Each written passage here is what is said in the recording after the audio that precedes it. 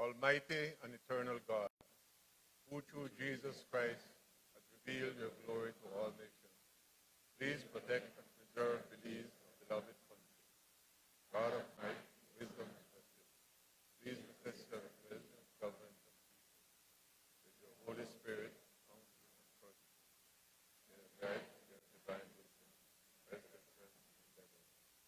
May the earth and your subject.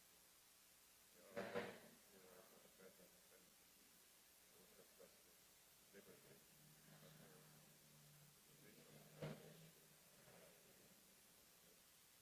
pray, O God of mercy, for all of us, that we may be preserved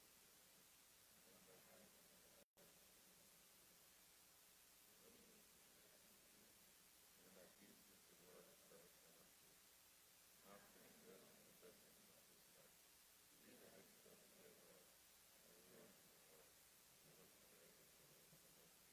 Lord, O land of the free by the Caribbean Sea, our manhood we pledge to thy liberty. No tyrants here linger, despots must flee this tranquil haven of democracy.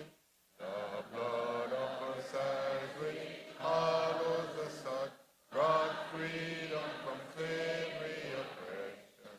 But by the might of truth and the grace of God, no longer shall we be hearers of wood.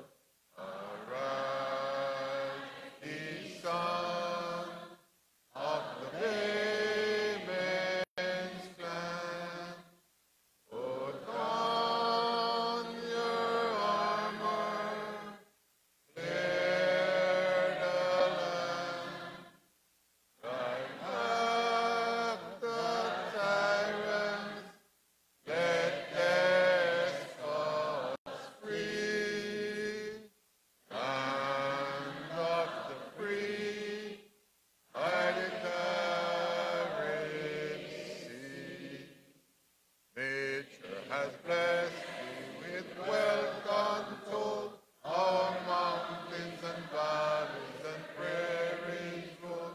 Our fathers of Amen, valiant and bold, drove back the invaders of this heritage foe. And proud Rio Hondo to old Sassoon, through Corozal of Blue Lagoon. Watch with the angels, the stars and moon, for freedom comes tomorrow's noon.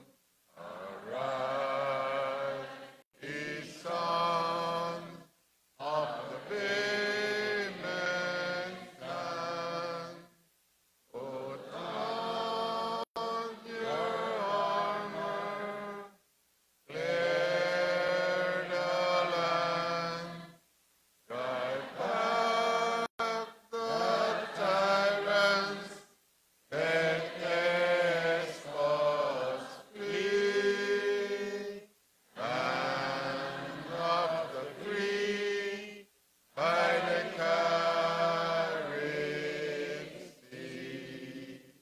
Beautiful.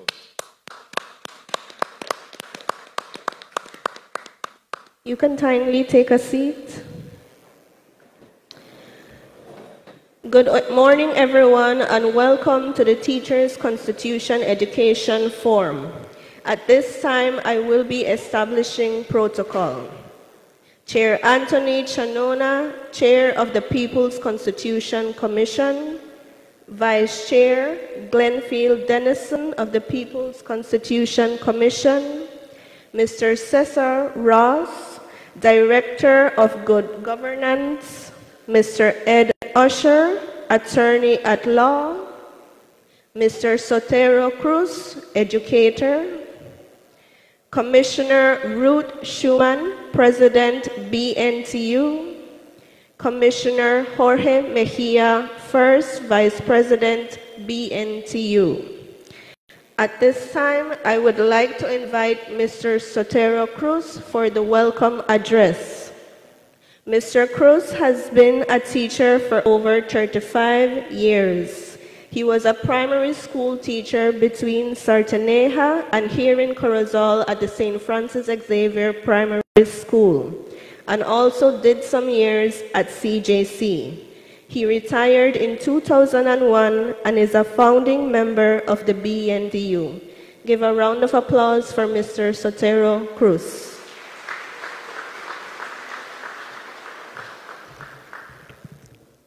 Good morning. I salute you all in the name of all the retired teachers to remind you that many of us are still here. Some of us walking slower than a few years ago, having problems with our ears and our eyes, our sight. We are still here, and we're still interested in what is going on in our country. And also to tell you, teachers, that we got your back. Thank you. And I must tell you today that as I read the information on the booklet about what is going on, it suddenly dawned on me that this occasion is far more important than what I had previously thought. That this exercise that will be carried out today here is most crucial for everybody. We all know that reforming or changing the constitution of a country is not something that is done every day, and it's not done easily. We all know that what our constitution is, and therefore we can definitely realize how doing that is a great responsibility of a people. So I invite you all to welcome this opportunity of being a part of this process. Well, let's do it as proper as possible. It may not seem so obvious, but this will be a part of our history, and you all will be a writer in this history. This was clear to me when I read that at the end of this consultation, the people will have a say as to what will happen. Therefore, I urge you all to make this occasion a very fruitful one, and for we may have a great opportunity to create a far better society and country in the near future. With that, I extend my most cordial and warm welcome to our presenters, to our visitors, to the head table, to you all. Please feel most welcome, and let's do it right. Thank you very much.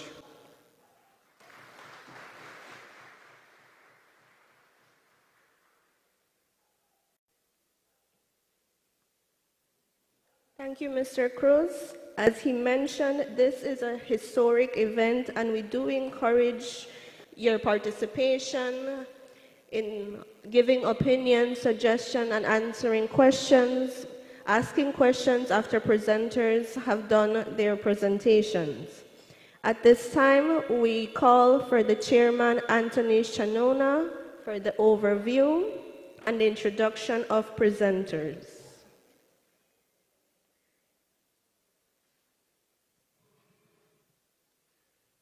Thank you very much, Mistress of Ceremonies.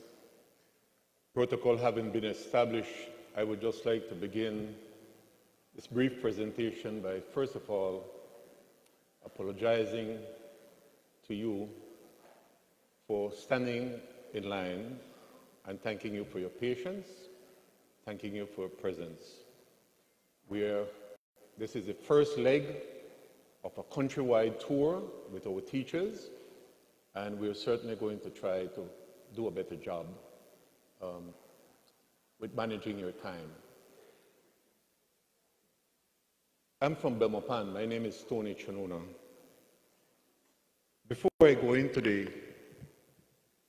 the brief overview of why we're here, and because you're teachers, I thought I would just share with you a few constitutional facts on constitutions.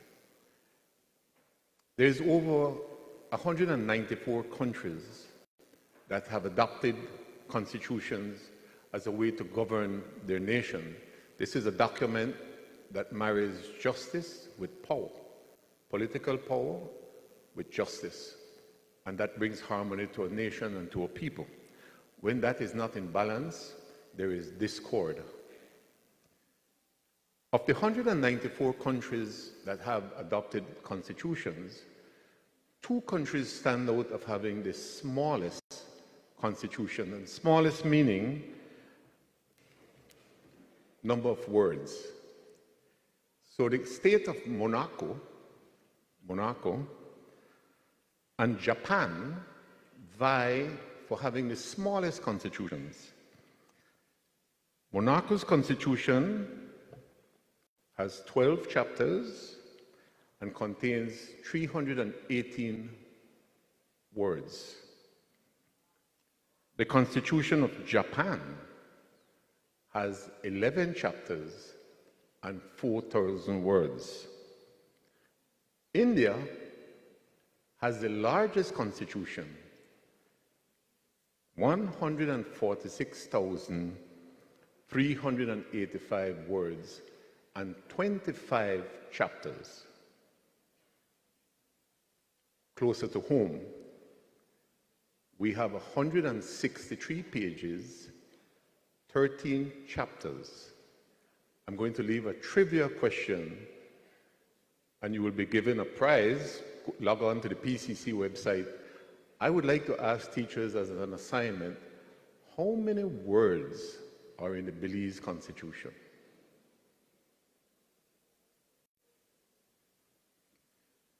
In 42 years, which we celebrate this year, next month, we have amended this Constitution 10 times. The United States, by comparison, over the course of 234 years, have amended their Constitution only 27 times. But there's been 11,000 attempts to change it. Of all the constitutions in the world, the hardest constitution to change is the American Constitution.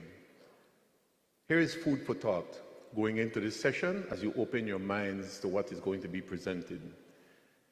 Should the Belize Constitution be easy to change, or should any changes to this Constitution be put to the people in a referendum? Especially when we're finished with this exercise and it goes to referendum, what's the next step with changes? Think about it. I go quickly into my overview. The People's Constitution Commission has a statute, a law. It's called the PCC Act number 28 of 2022. We, along with 23 other commissioners, 25 other commissioners of 23 organizations, are charged to do 2 things in law. What you see happening today, we are to consult with the people of Belize. After comprehensively reviewing the Constitution, we took 9 months to get ourselves orientated on this.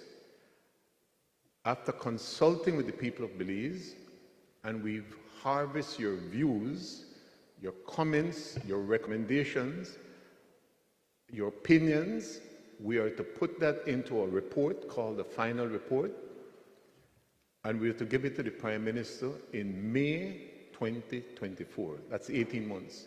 The law provides for an extension. We are trying our best to meet that deadline.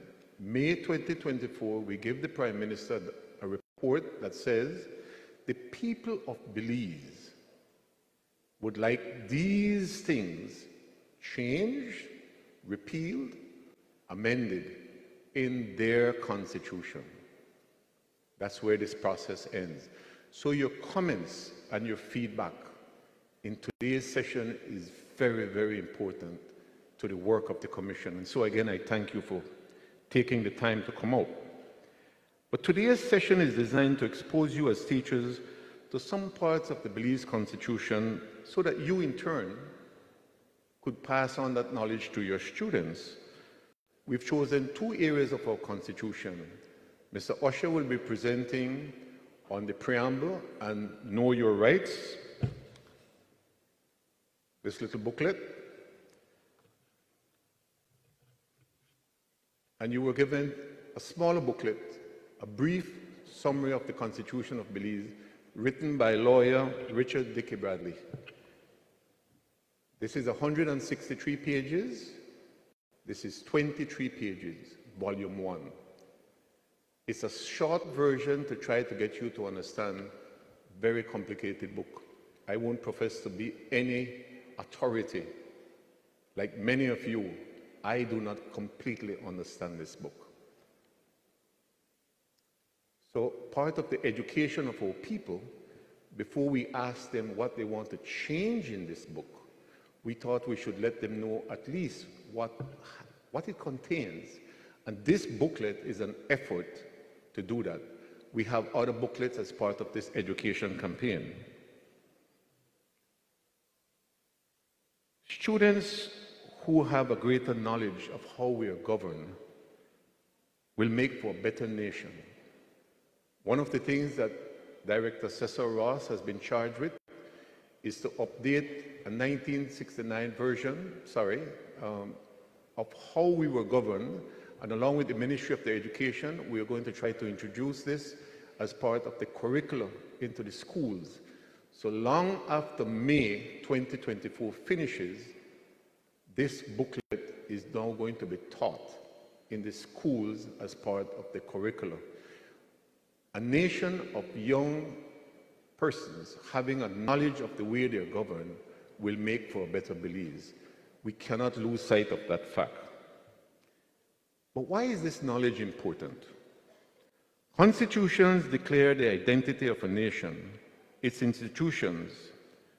The preamble to the Belize Constitution, which is regarded among all, by comparison, to be one of the best, declares the supremacy of God. Canada is another country that has a similar declaration. We affirm that all our laws must be founded upon spiritual and moral values. The preamble and this declaration is the bedrock on which we build our identity as a people and as a nation. It is foundational. Pay close attention to your preamble. It also prescribes your rights, your inalienable rights as a child of God. Being born a Belizean automatically makes you qualify. Should some of these rights be expanded? These are some of the questions we hope to harvest from you.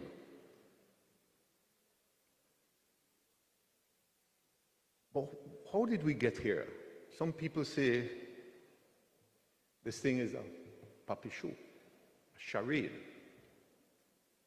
I would want to convince you that this is one of the most important exercises our nation has ever taken on in 42 years. We, this generation of Belizeans, are a part of writing our history. Thanks to the government of Belize, and because they promised in Plan Belize, a manifesto, to do this, we have an opportunity to look at how we are governed and say, I don't like this, I would like this changed. This has never happened in our country. Welcome to history, and welcome to writing your legacy. I close on this note.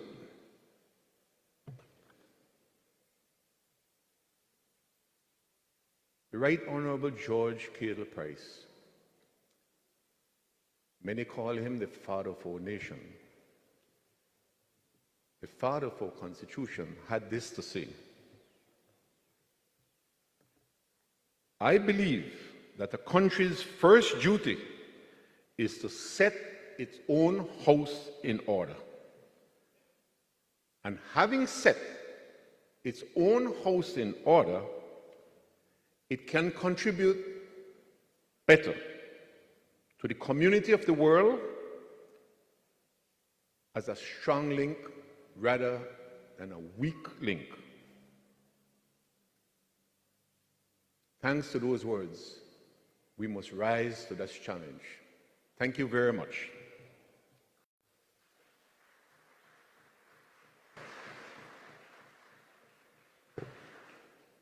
I will go quickly into the agenda.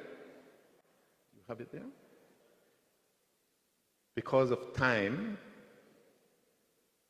we would like to introduce our first presenter, Ed Peter Usher. Would you like to come up, Pedro?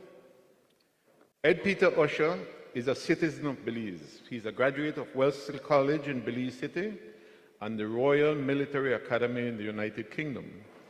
He holds a bachelor degree in law from the University of Guyana and a master's degree in law in legislative drafting from the University of the West Indies, Cave Hill, Barbados.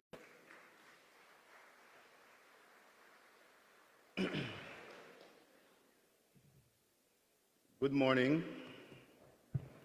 Buenos dias. My duty today is to share with you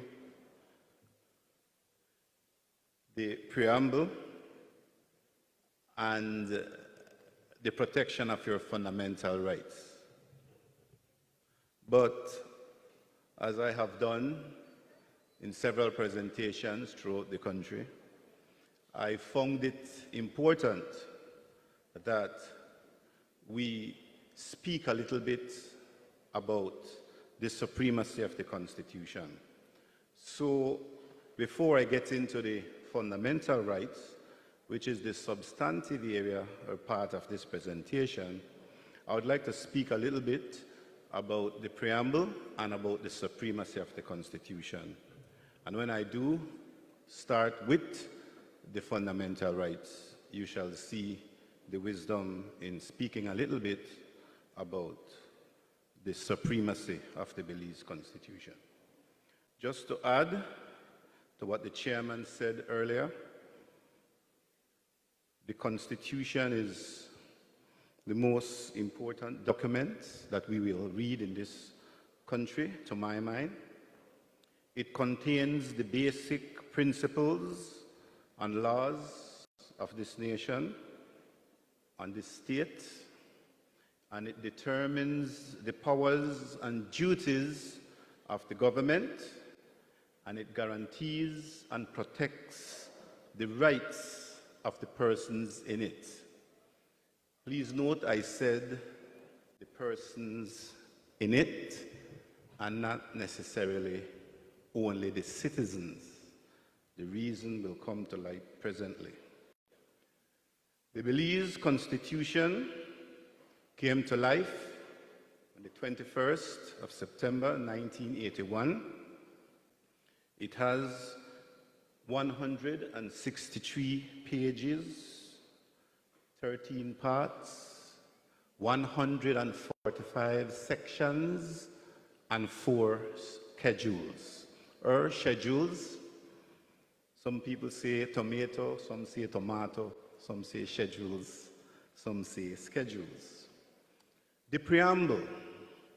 The preamble of the Belize Constitution is the first introductory words as it relates to our Constitution.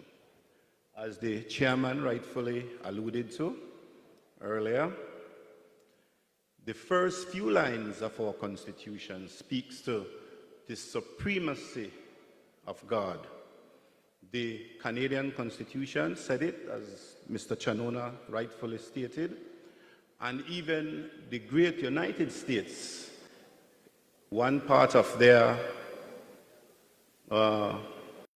these children says it every morning before they go to class, and it says,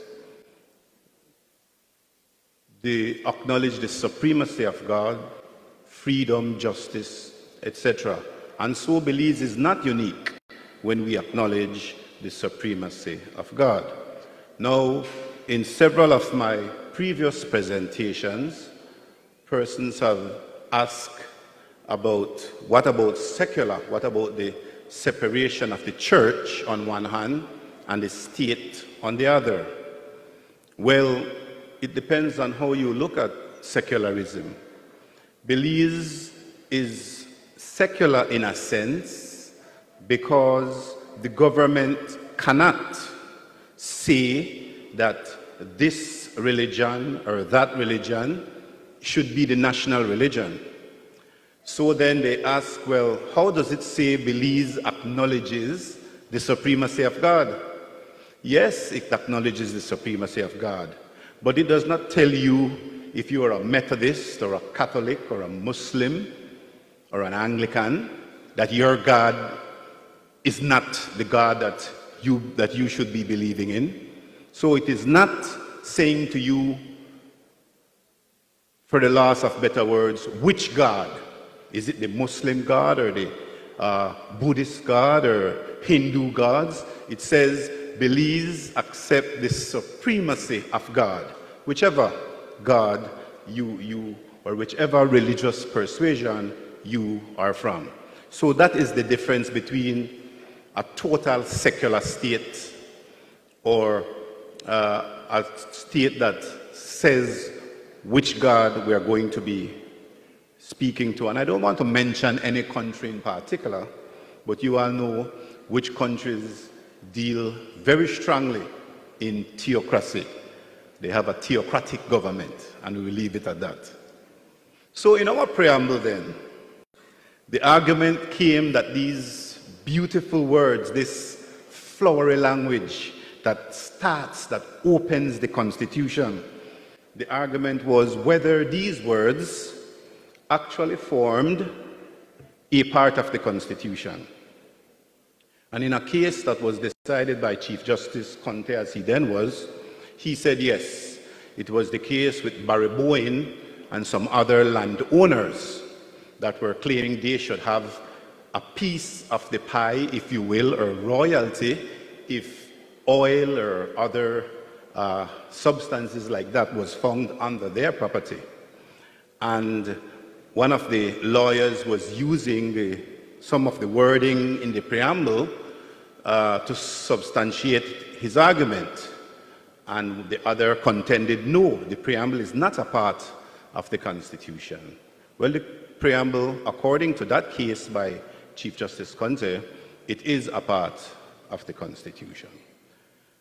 So, the Constitution, like I said, affirms that the nation of Belize shall be founded on principles which acknowledge the supremacy of God, recognizes faith in human rights and fundamental freedoms.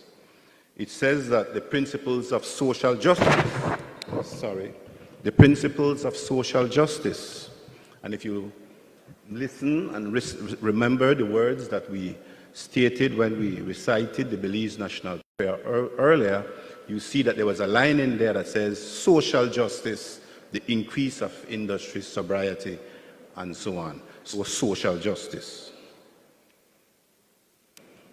The next area that I would just like to touch on briefly, it says that the Constitution shall state that there is equal protection should be given to children regardless of their social status.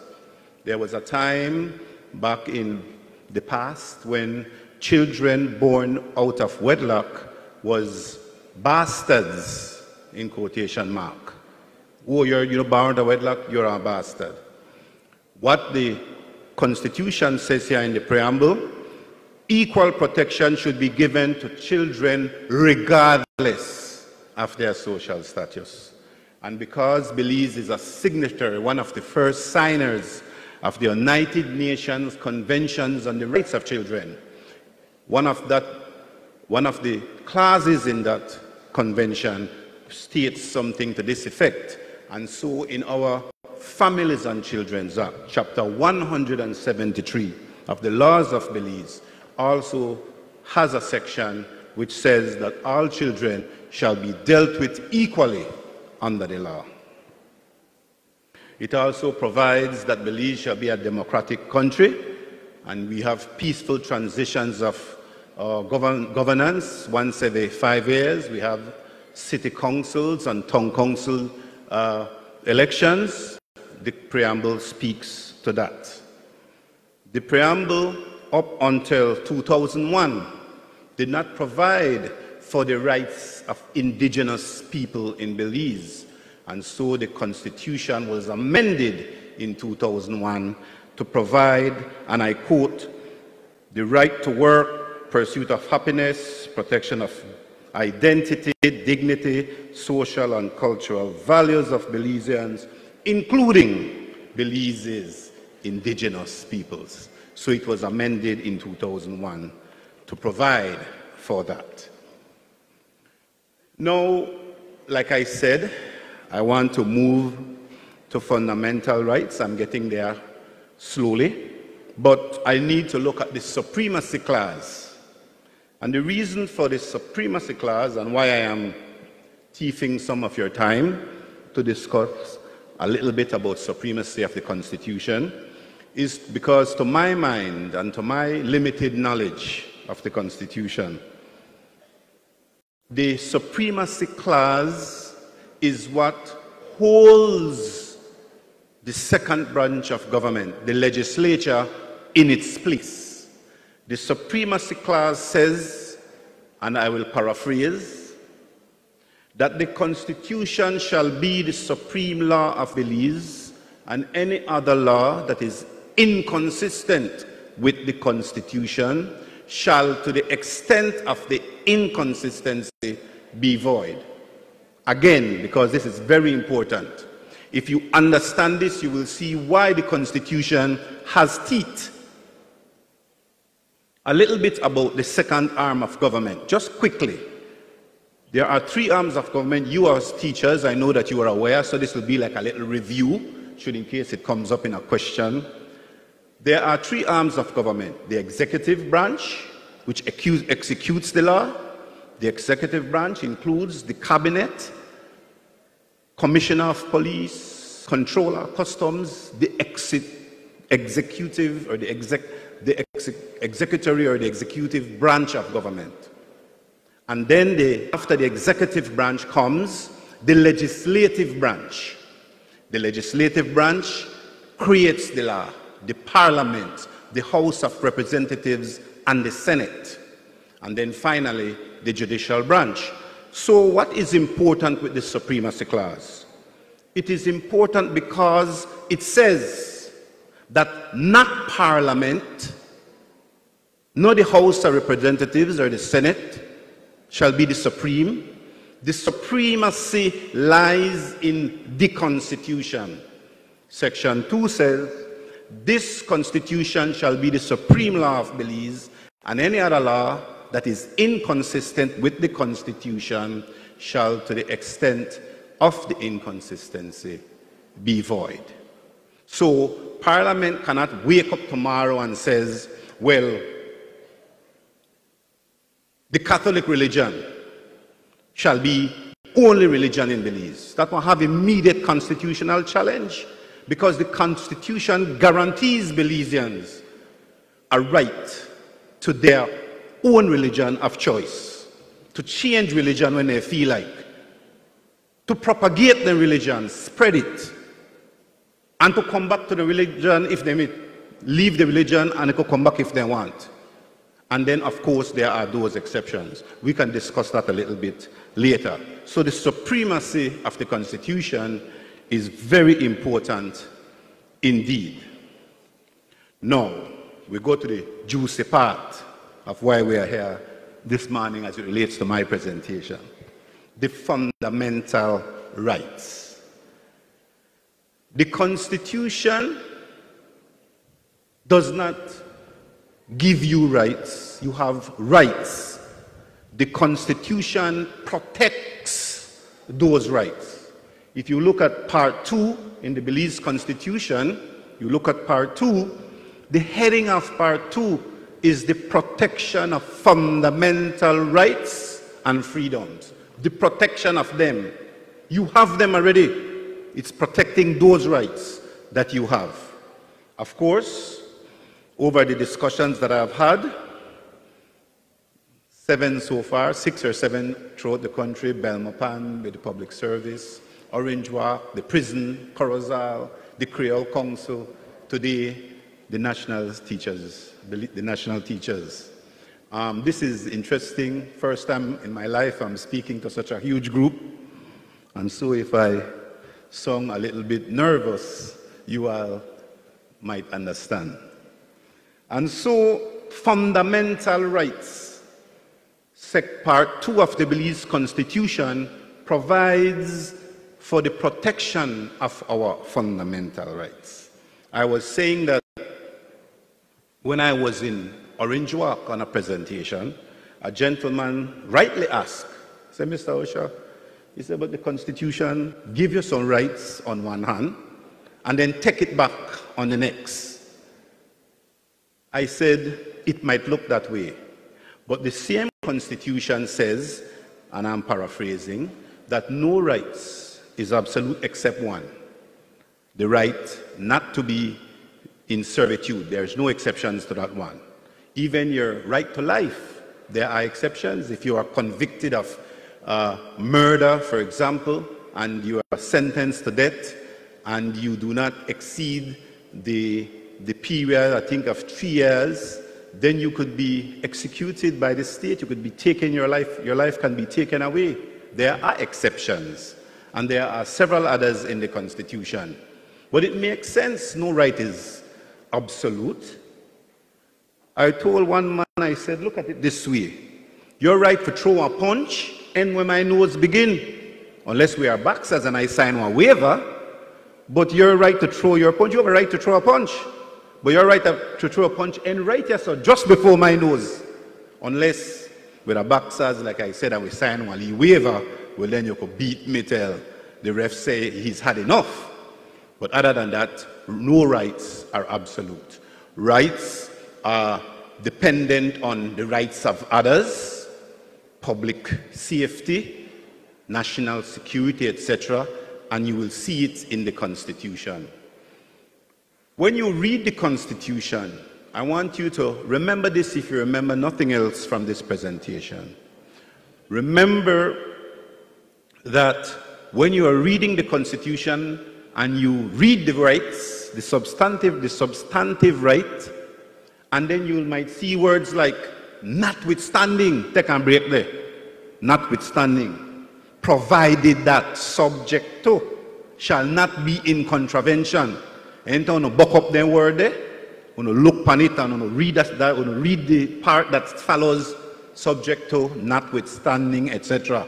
Because what is happening is a limitation to a certain extent. It is not, like I said, absolute.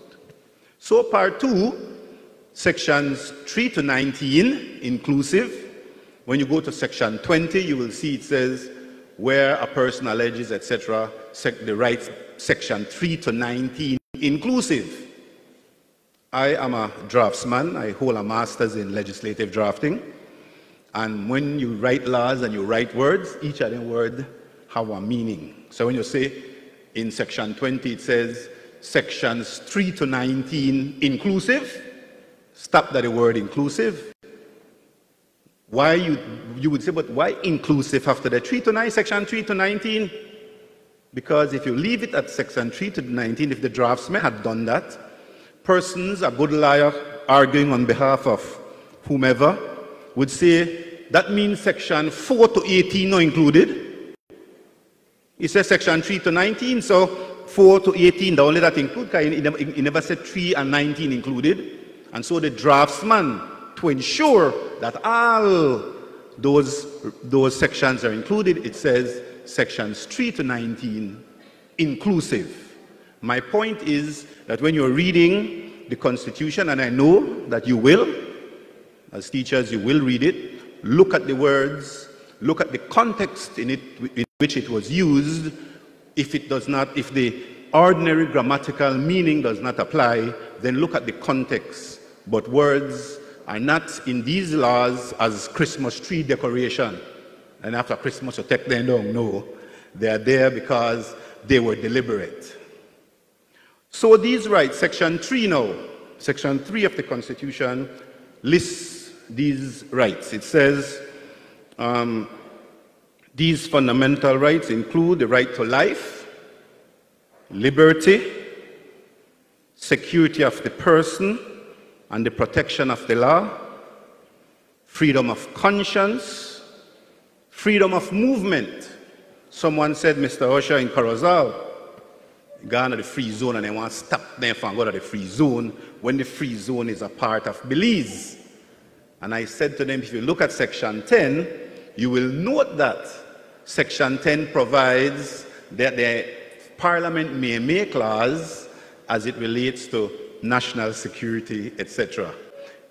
Public health, for example, because somebody said that when COVID and they locked down the country and nobody could move, that was a violation of Section 10 of the Constitution, the freedom of movement.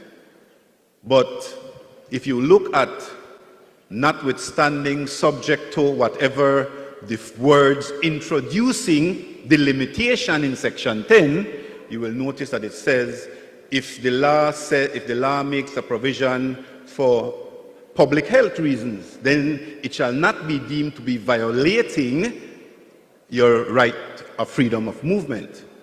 So in that instance, the government said, here we go on, a lot of people they dead because of this COVID. So for public health reasons, we will make regulations to prohibit movement within a certain period of time. So then that would not have contravened the Constitution. The right to life, which I believe is one of the most fundamental of these fundamental rights, it has limitations. To suppress a riot, to suppress a mutiny.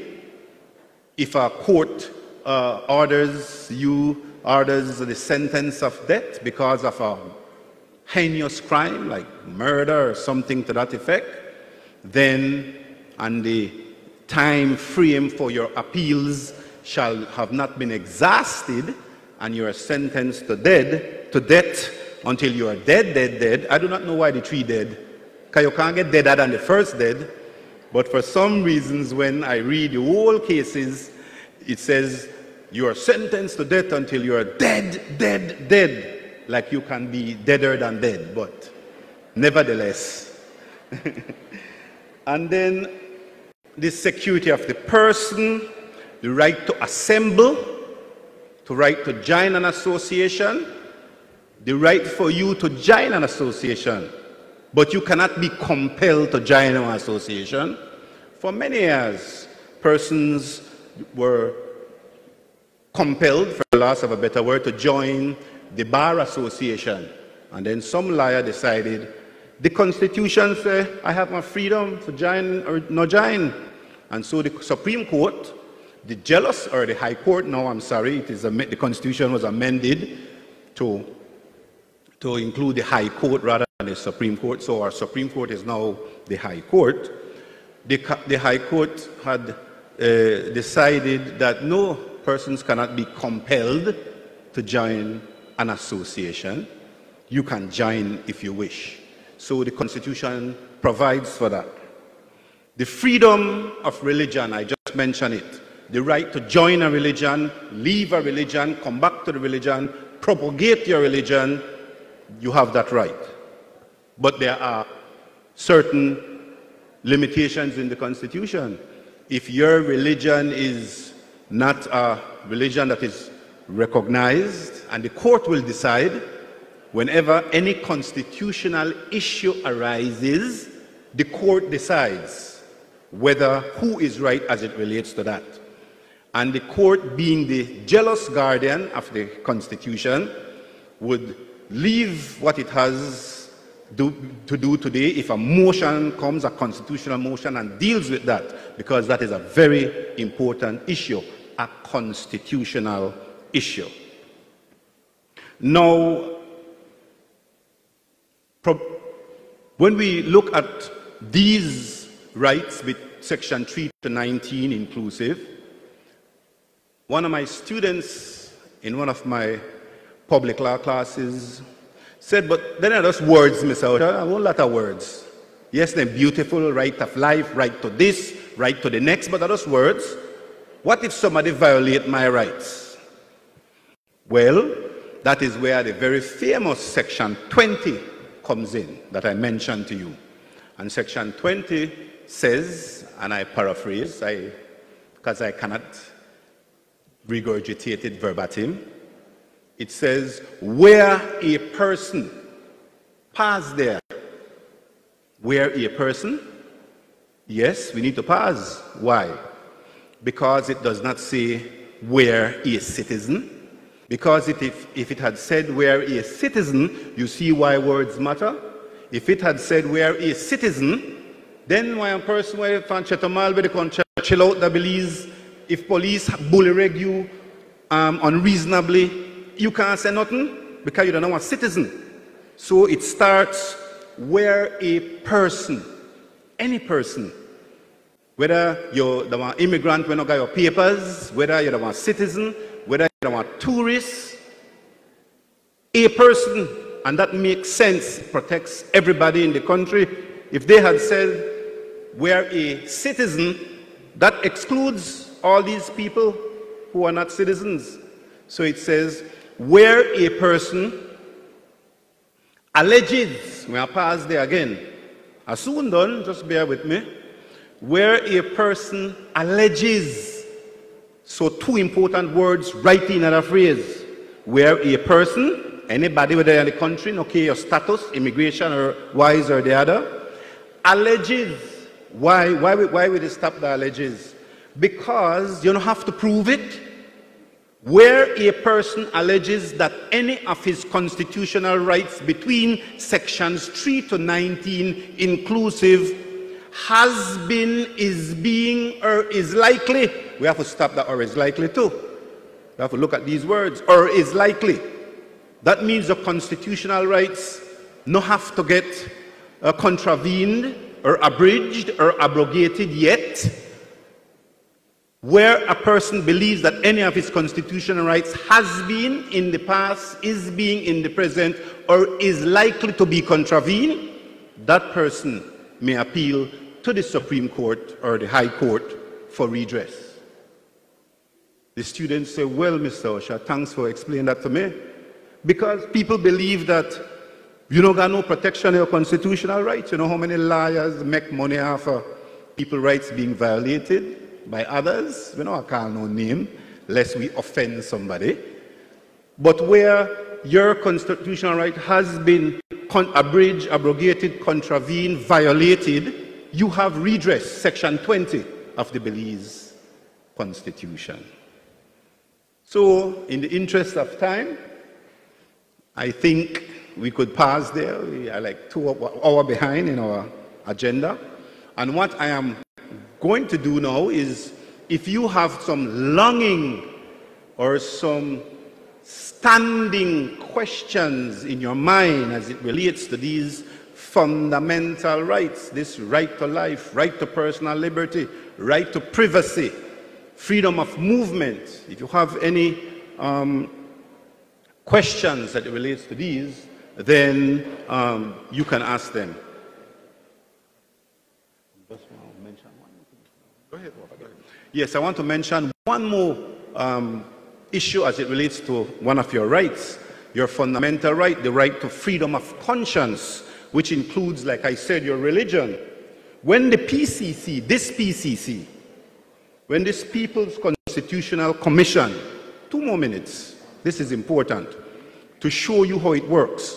When this People's Constitutional Commission was organized and had its first meeting, it had a document that the persons who were part of the commission, the 26 members, had to sign that they would not divulge information in the meetings or whatever what the requirement was. There was a document to sign, and it says, I will not do this, so help me God, or words to the effect. And one person said, I know the sign that because I no believe in the swearing to God. I no believe in that. And the question arose as to what should have happened. And rightfully, the question went to the AG's ministry, and it came back that it is in the Constitution. The Constitution provides in the section that deals with freedom of conscience that you cannot be compelled to swear any oath. You can make an affirmation. I was a magistrate for 15 years, and the Mennonites no swear. They have some people who no swear. The Mennonites come and say, Your Honor, we no swear. I say, well then, the Constitution provides that you can make an affirmation. And so he said, okay, well, I affirm, I say today solemnly that I will tell the truth. Not so help me God, because he does not believe that, and the Constitution makes provision that you do not have to. So when you think that these are just words, sometimes when it really comes to light, you see the teeth, the power, the robustness, and the muscular reaction of the Belize Constitution. I thank you for your attention. I thank you for being here, and I will try to answer some of your questions. Thanks.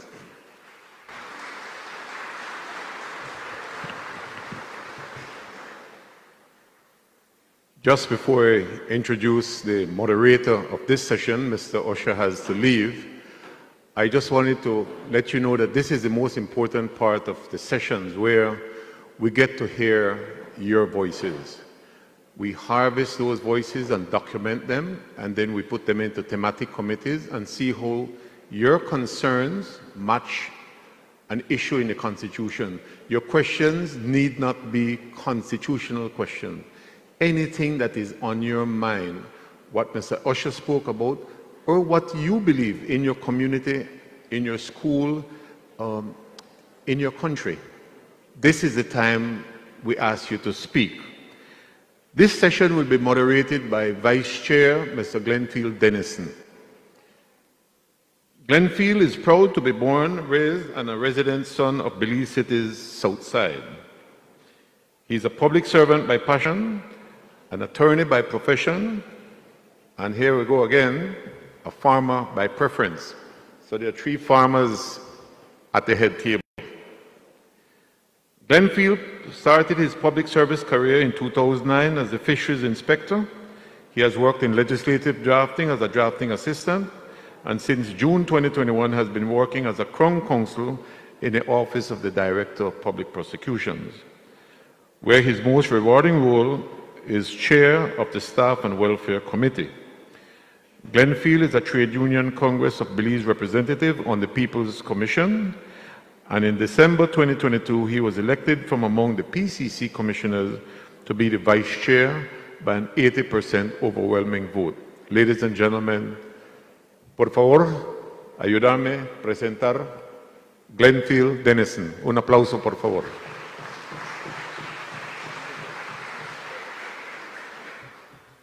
Morning, everyone. I want to use the least tool kind of shot, right?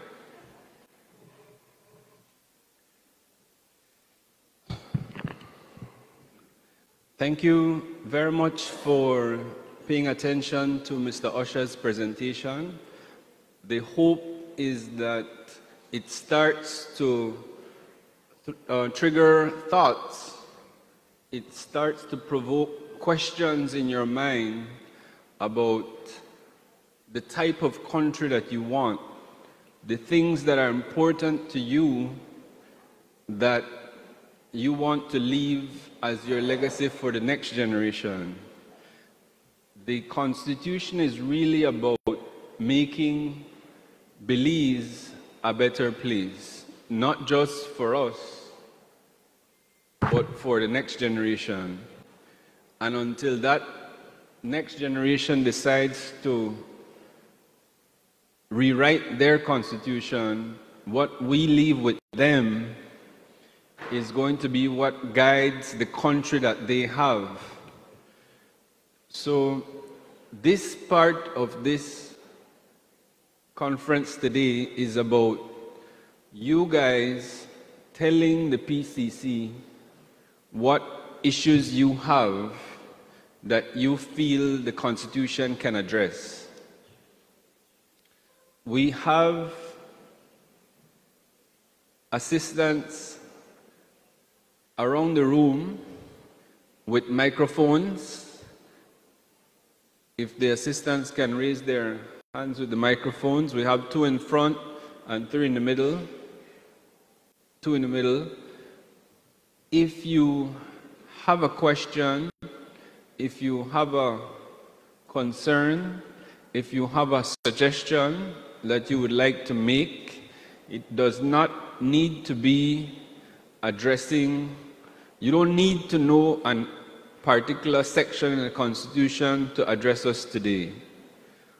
You are thinking people who have been contributing to this country's development, and what we want to do is to listen to what you have to say about your ideas for making the country better.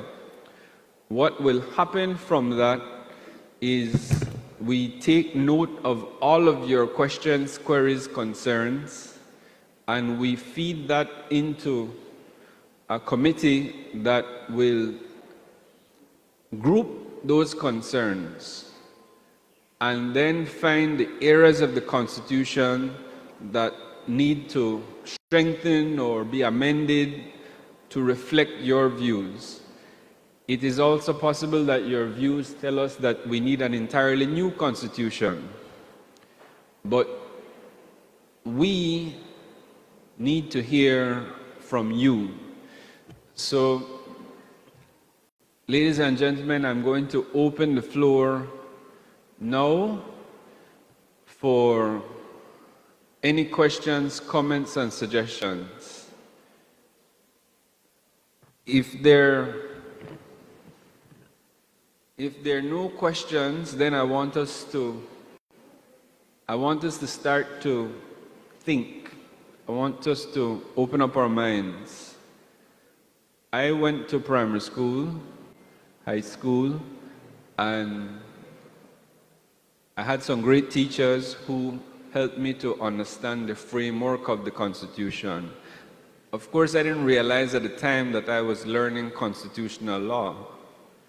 I just made a try again gold star on social studies. But when the teachers are telling you you have 3 branches of government, the executive, the judiciary, the legislature, what is in the National Assembly, the legislature is made up of the House of Representatives. You have to know that 39, well, back then they had less because I got to primary school long time. And the Senate have so many senators, which reminds me, the teachers of this country did something extremely great for Belize. The 13th senator, somebody say, if uno never gone up on the street, give on yourself a round of applause for that. Big up on yourself. If uno never gone up on the street, we know me, I got a 13th senator. And I want to talk till somebody come on the mic. So, if you don't appreciate what's happening with the 13th senator, it shifted the power balance in the upper house so that a government does not have the majority to be able to pass a law in the lower house and pass one in the upper house. So that is the type of thinking, that is the type of reform that the teachers help to trigger. If you have a question and you don't want to come up, please just raise your hand so that we can bring the mic to you. We have someone in the center here. Someone, okay. Yes, sir. Acknowledge the gentleman in the front to the far left. Good morning. Good morning. My name is Valentin Gonzalez. And before I continue, Mr. Chairman, I didn't mean to be rude, but I do accept your apology. It means a lot to me. Anyway, I'm going to stop me anytime I go along, because I go along till I say what I say. I want to first of all join my voice to those people who want to keep in the preamble which the words that says acknowledging the supremacy of God. I want to begin there first of all. I want to see that continued in our Constitution. I am a Christian. I am a Christian first, and then a Baptist. I am a pastor also, and a teacher. And so I would pray that that stays there. Of interest to me, of course, has always been the discussion. People say, which God? Honestly, for me, it's Jehovah God. I don't really get into the discussion of which God it is. Once they say a capital G there, is the God of Isaac, Jacob, and Joseph for me. And I do not fear forcing that on somebody, because there's another section that says freedom of religion and all that stuff. So I think everybody is free there. But I think it's very important to keep, as somebody said, Mr. Usher said that, or somebody mentioned the God and the role of that part there. For me, that's very important. It gives us some kind of moral thing to go back to. If not, where do we go back to? I do not believe just going back on what humanity is doing, because if we are sincere, humanity isn't elevating itself. We're not evolving at all. We're getting worse. So we can't go back to just humanity. So that's my first contribution. I would pray that that stays there and the other stuff along that part. And I'll just quickly, I'm using I'm referring to your booklet. The next one that says respect the principle of social justice, and it says economic system must result in the material resources of the community being so distributed so as to subserve the common good. And I had a question there. I said, what is it in the Constitution that ensures that happens? And what happens if it is not occurring, like punishment or consequences? And I'm just asking that because it says the economic system must result in the material resources of the community being so distributed as to subserve the common good. And I think right now in Belize, that not happen. Okay? But what is there to ensure it happens, or at least try to make sure it happens? And if it isn't happening, are there any consequences or anything addressed there? I just go through and then quickly, so I can stay a whole while. I had another question with the freedom of movement, and the whole Maya land rights thing. How does that affect? And that's I don't know. Sometimes I wonder if I go into a Maya village and with the land rights thing coming up, how does that affect freedom of movement? The other one with schools, it says, it's on page 5, I should refer to the page on page 5. Religious communities may establish, maintain, and manage places of education at their own expenses. How is that going? Because it's saying religious communities may establish, maintain, and manage places of education at their own expenses. Is that referring to private schools, or is that our church-state system? And could it be why we have this struggle in the church-state system, because the church doesn't have the money to maintain these educational institutions, right? Soon done. I don't know. This one isn't clear to me, but I'm just asking for clarity, and maybe you could help me understand. Page 9, referring to, with respect to the environment, peace, and security, no retroactive criminal laws or retroactively increased punishments. I was wondering about what does that mean? I'm just thinking because there are no retroactive things, some people get to it, and that's a thing too, right? And then I have a big concern here. No person shall be entitled on the provision, page 11, of this part to be a citizen of Belize or be granted citizenship of Belize if such person shows any allegiance to or is a citizen of a country which does not recognize the independence, sovereignty, or territorial integrity of Belize. And I ask myself, I know a lot of Guatemalans who have Belizean citizenship. So, I mean, to me, it doesn't make any sense just on paper and not reality out there, right? And page 12, a general election of members of the House of Representatives shall be held at such time within 3 months after every dissolution of the National Assembly as the Governor General, acting in accordance with the advice of the Prime Minister, shall appoint. What about a fixed date for elections? A fixed date for elections.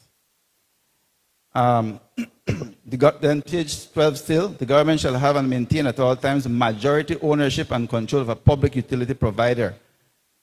And I'm confused because one time, wasn't it like BTL owned by somebody else or the electricity company, BEL? Haven't these things been like owned by other companies or stuff? I'm not sure.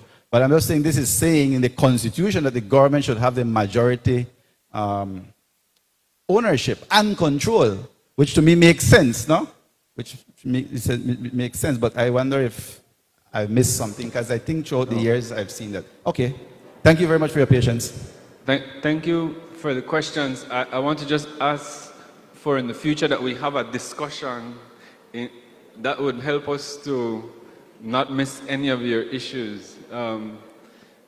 I want to say that, start from the last one. The government ownership of public utilities is a recent amendment to the Constitution. So that exists now going forward. I missed some of them. Guatemalans. So the way that provision works is that provision is there indeed. No one who acknowledges does not acknowledge the sovereignty of territorial integrity of Belize, of which Guatemala qualifies. But there is an entitlement to be a citizen of Belize if your parents, your mother or your father, both of your parents were born Belizeans and then you were born in Guatemala. And so in relation only to that provision, there's a exception where the minister in certain circumstances, and those are laid out under the Constitution, can grant citizenship to those. Now, I know for a fact that there may have been a time where it wasn't being applied properly. That's another question, but there is that provision that's there. No retroactive criminal laws. That one is very important because that's an entire constitutional law lecture. It's about laws that look backward and forward. The idea behind restricting those is that you don't want to criminalize someone for doing a behavior that was normally their behavior, and you make it, so they were doing it all along, and then you then bring in this law saying as of 20 years ago. So then you have to look for all those people you put them at risk who were all committing this crime, and then, and then you punish them for it in the past. It can be done, but you have to make reasonable provisions when you're doing that. So that's a type of lawmaking that is frowned upon. It is restricted to elevate the punishment for someone for a crime that they've already done in the past. So if tomorrow the country decides that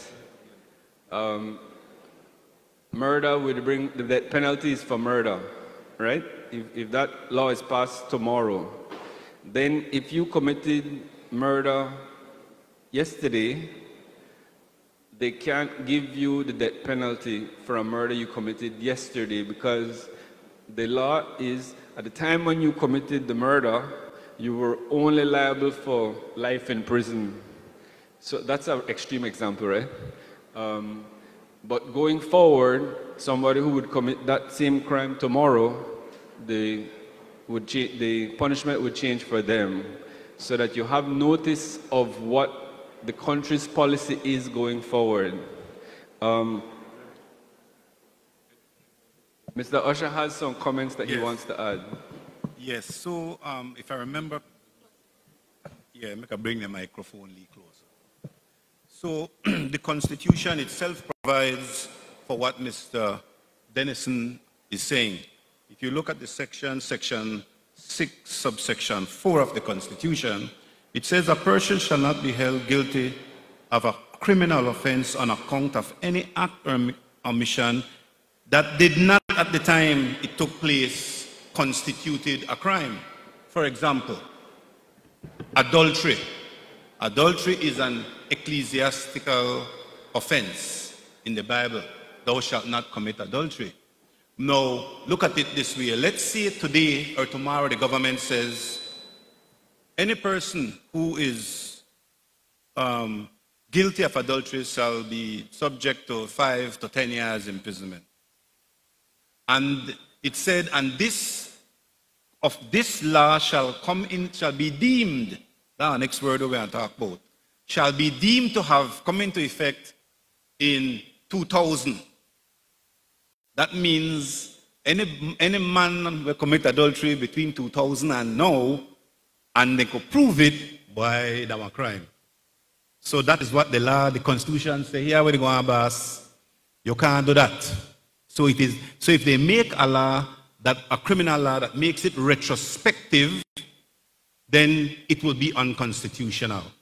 So some people argue, well, but the Constitution itself, I think at section 67 or 68, says that the government can make laws for the peace, order, and good governance of the country.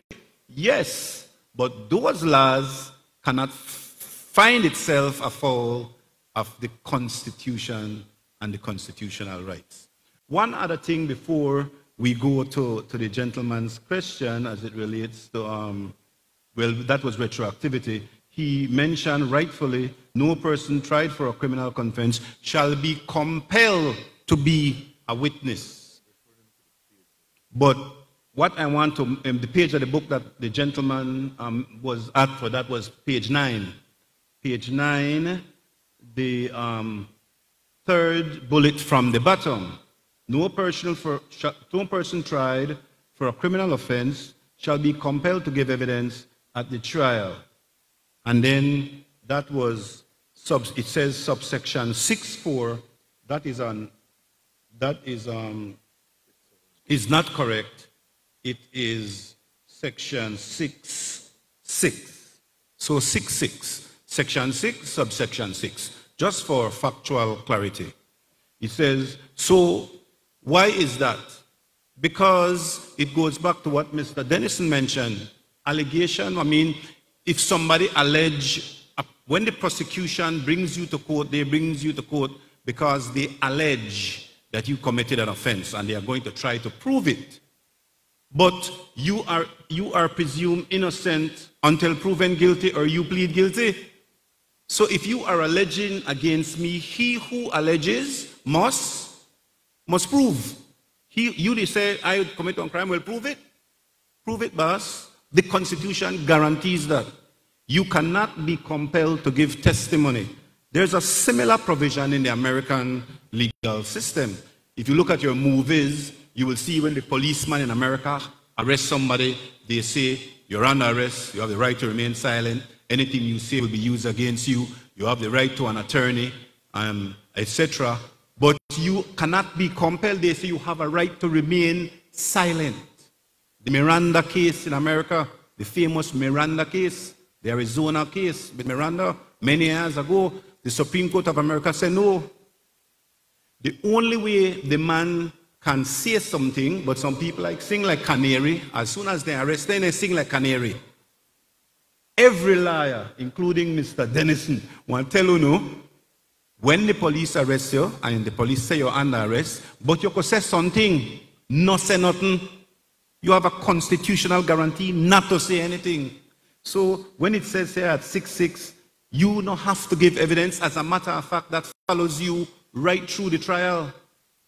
When the magistrate, like myself, I was a magistrate for 15 years, when the prosecution, Mr. Dennison said, Your Honor, the prosecution rests, the prosecution will offer no further evidence. It is the duty of me, the magistrate, to say, okay, sir, or ma'am, you hear the prosecution basically said they're done. They don't got the case done. Now, I am obligated by the Constitution, by law, because I have to tell you that you have three things, three options at this point. You have the right to remain silent still. At no point can you be compelled to give evidence. which will be giving evidence against your own self, like that you, they accuse you. I don't mean they accuse me, boss, that you bring me here. The only way I can give evidence is if I waiver the right. Do you understand your right, sir? Yeah. You want to say anything? And then sometimes they tell them, no. And they try to tell them, no, not say nothing. And they try to cough and tell them, boy, not say nothing. Because, especially if the prosecution case weak, and you say, well, Your Honor, yeah, I want to say something, I want my day in a court. And I say, you hear the prosecution case? Yes, my Honor. You hear it good? I hint to you, yes, my Honor. And you still, but I want to get my day in a court. You do not have to say anything. You cannot be compelled to be a witness against yourself. So thanks for that observation, Pastor. But the correction is section 6, subsection 6. And one final thing. Last time, I think either Corozal or Orange, somebody made discuss, well, the right to vote. This one, you're ticklish.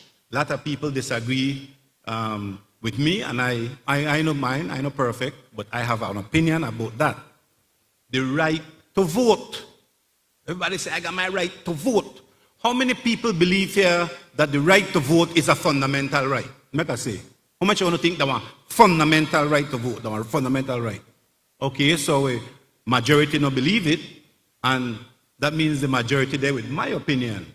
Now, why am I saying that you do not have a fundamental right to vote? Well, first of all, where are your fundamental rights found? They are found in part 2, section 3 to 19, inclusive. Where are your right to vote there? Section 92. Section 92, way at the back. If it were indeed a fundamental right, where are you there? In a part 2, in your fundamental rights. So that's the first thing, that's my first criticism. I am not saying, however, so not go say Mr. Osha say that he no believe it will be a fundamental right. Come on, say no liar. But it should be a fundamental right. I don't have no argument that if you all believe it, that could be a recommendation to the PCC. Where the right to vote, they don't wear a section 92. That's the first quarrel where I have with that. The second issue I have with it is this. In part 2, it says at section 20, every person, remember I tell you, remember them words? Section 92 say what? Every citizen or every Commonwealth citizen that has been living in Belize within a particular framework or certain conditions precedent can vote in Belize. Not every person, because if you don't want tourists and they pass through, and when you pass through elections they vote, you could just go vote then. Next, all the conditions precedent, for you ban, you have the right to life. For you ban, the right to vote, you have to be a citizen of Belize. You have to be at least 18. You have to go register. You have to register in a division where you live. And you only can vote in that division there, except by proxy, the exception. Look how much condition precedent. How many condition precedent for your fundamental right to freedom of conscience? For your ban? For your ban, you got freedom of conscience. For your ban, you got freedom of religion. When I'm 3 months old, my parents dragged me in a St. Ignatius Church. I'm Christian me, I'm Catholic. So for your ban, you have your freedom of religion. Your parents could carry you and make you be a part of a religious organization. For the right to freedom of movement, you don't have to 18. But for this big right where everybody, they say, I got a right for both, boss. And so, what I'm saying is, if you look at the right to vote under those lights, under those points, you might say, you know what, you don't have a fundamental right yet. It is a section 92, and it's not found between sections 3 to 19. So I just thought I would address that as it came to mind, and I go back to the moderator, Mr. Denison. Thank you for that, Mr. Usher. I just want to clarify that in Mr. Usher's example, if adultery became a crime, it would have to also apply to women committing adultery, because you can't get discriminated against based on gender. Just to clarify, a law like that would have to apply to man and woman if you want to date me. All right, good. Do we have... Sir, I acknowledge that we may have missed some of your questions, but we want to get people participating so that we can have a discussion. I know they have to talk to you. I want to hear from you. Yes, sir. Good morning, everyone. I want to acknowledge the members of the table. I am Otilio Munoz. I'm a teacher, and I'm also a Justice of the Peace. And as you heard, Justice of the Peace, well, I have a problem with the judicial system, right? With the judicial system, we do have that we should appreciate the judiciary because of its independence. Even though you have that word independence, we still have political interference from the people in governing our nation, like politicians. Which I have heard many times that somebody is arrested, and when I hear Mr. JP, we give an order from up there, make they release the man, make the man go. These are very typical situations in our country, and so that is one of the things that I would really want the Constitution to look at it, right? That's one. The second thing is that in Belize, you are not guilty until... Sorry, I want to touch one issue at a time. Sorry, okay. So just to be clear, right? You've identified a problem with the judicial system. So is it that you're suggesting that we need to strengthen it? Strengthen the judicial system, right. And reduce the power of the other side to interfere. Right. Those are your two suggestions. Yeah.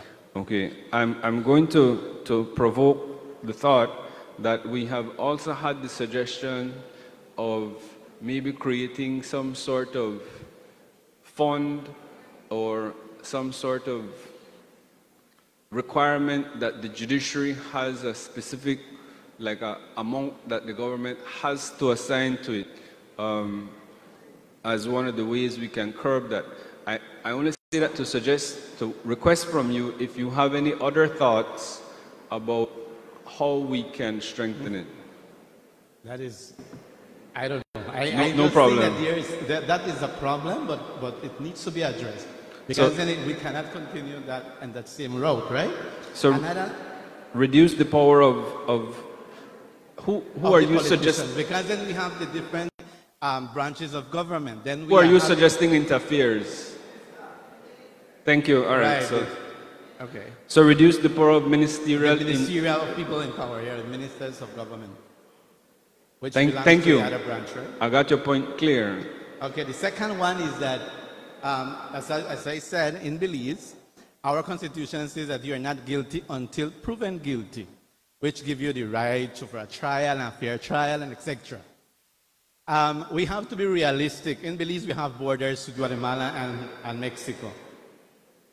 We do have a lot of murders committed in crime is high in Belize. Regardless, and I respect, and I'm not in a political thing here, politicians will say otherwise, right? That is going down. But the real thing here is that if you have somebody, a family member being murdered, right?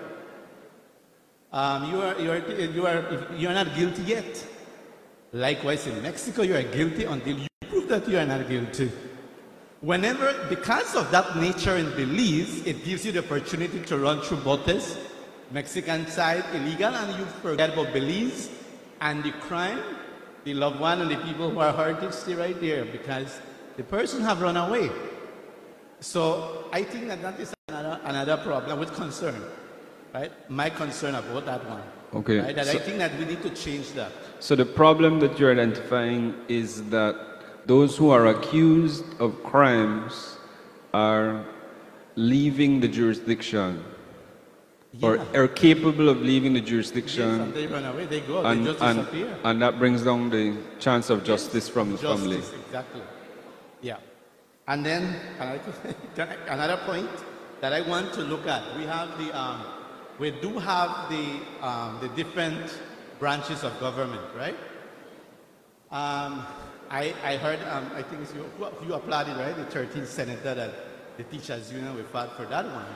But I strongly believe that it is time for Belize to have elected senators, not appointed, because we still have a majority of people from the party that is in governance will always outnumber the rest, right? No. And we do have the senators who are the one from the civil society and the labor and the business still. No. Right? I feel like, I don't know. I want to clarify. Okay. There are 13 senators. Yes. 6 are appointed by the party that's in power. Yes.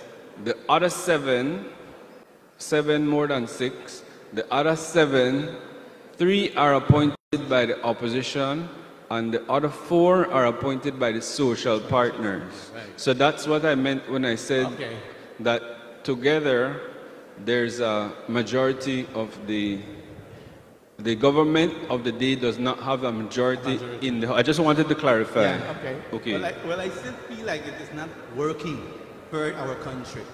I believe that it should be, the senators should be elected because our constitution provides that. Time? Thank you. No, that's my fault. That's my fault. I thought it was the time. Okay. As I was saying, we do have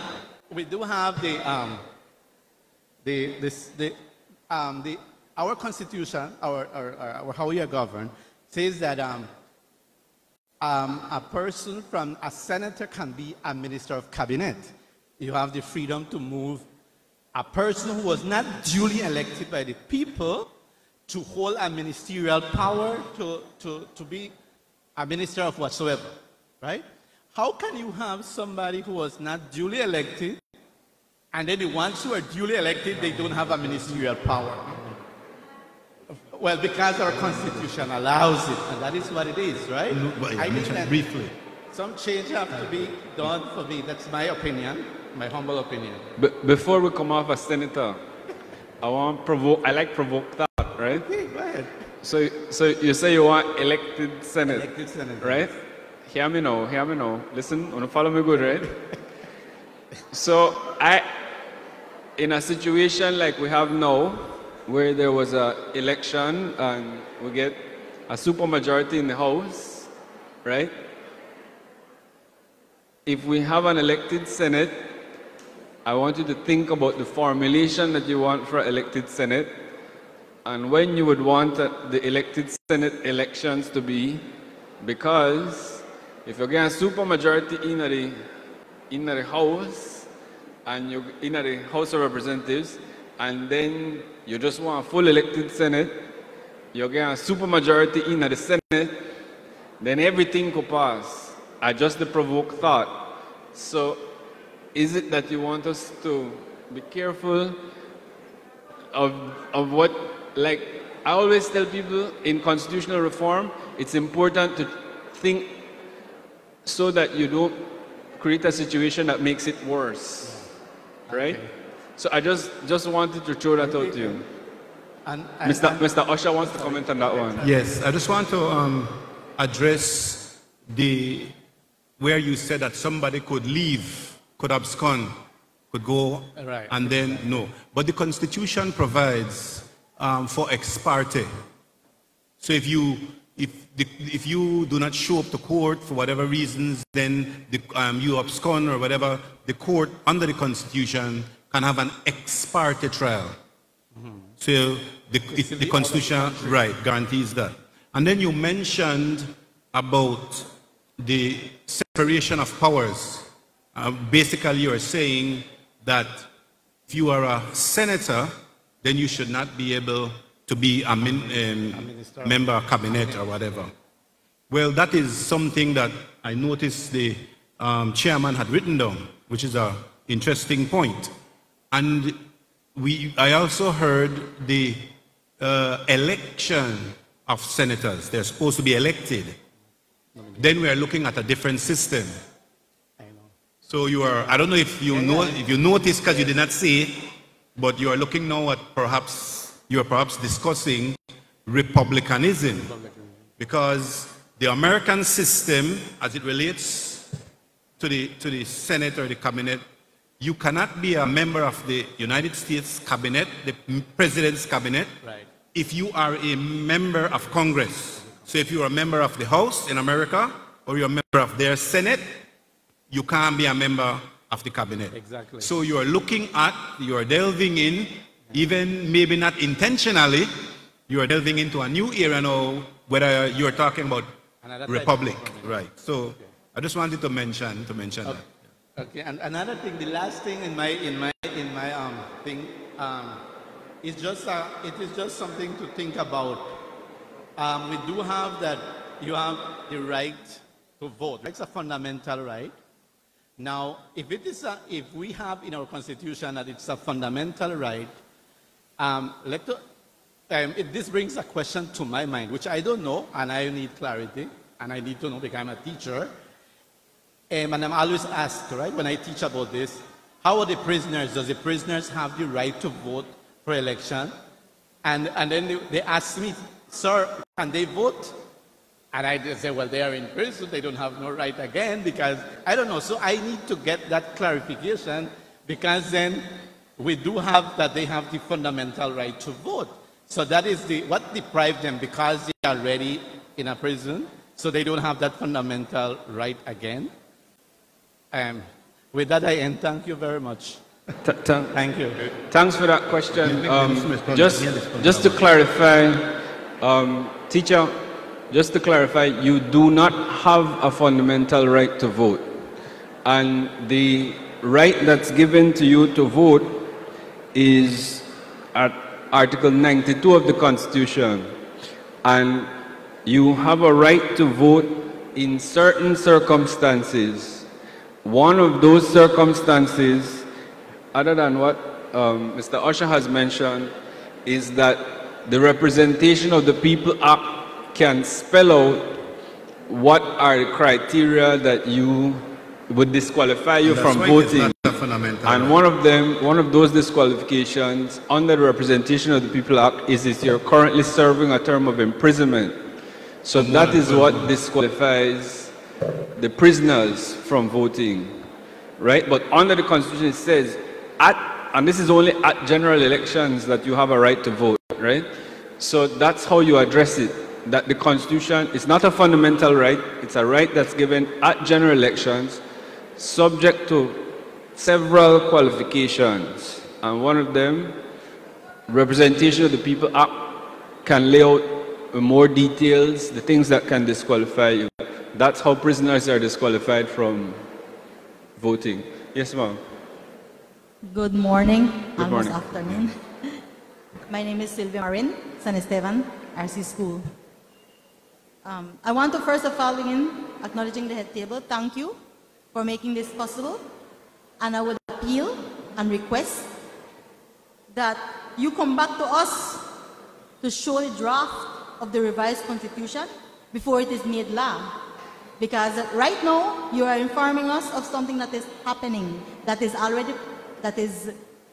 in place. And we want to see and be active participants in whatever else happens before it makes it to legislation. And I really would want that to be put. Come back to us. We will be waiting. The green machine wants to see.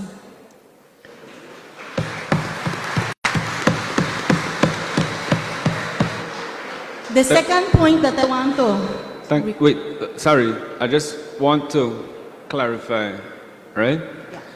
Yeah. Under the Constitution, we elected the people that will make the law, right? Yes. That's under the Constitution. They formed the cabinet, yes. Right? And then the cabinet, and through the legislature, formed us, yes. The PCC. So what we are doing is the consultation process to make recommendations of the changes the people want, right? So that demand is technically not for the PCC, it's to the members of the House of Representatives for telling, we don't want to touch the Constitution, we don't go on a draft, we want to come back to we for make we tell we. Just want to clarify that to you. The green machine need to say that to it's not us. What we will do is we will continue the consultation process, but just to be clear, that now we are write the law, we are make the recommendations that you say you want in it. But if I can help you to frame it, we can make a suggestion that any constitutional amendments requires a public consultation. Is that what you're saying? Yes. All right, good. Yes. We need to see it before it becomes law. And so I'm asking you if that's a suggestion you want to make, that any constitutional change comes to a public consultation. That's your recommendation. Yes. Yes, sir. Thank you. The one part as an educator that I'm very concerned and amazed was to see that education was not a part of the fundamental rights. At our last consultation with our Sharikals, I was advocating that education become part of our fundamental rights. However, I want to ask whether if education becomes a fundamental right, what are the pros and the cons of this? I think we had a little discussion about that. Whether that would conflict with our right to strike. You know, whether we will be, if education will be a fundamental right, then it would conflict with my other rights. So we would want to see whether that is solvable or what would outweigh if education becomes a fundamental right, then would that become a priority over my right to strike or my right to be out of the classroom? What do you think?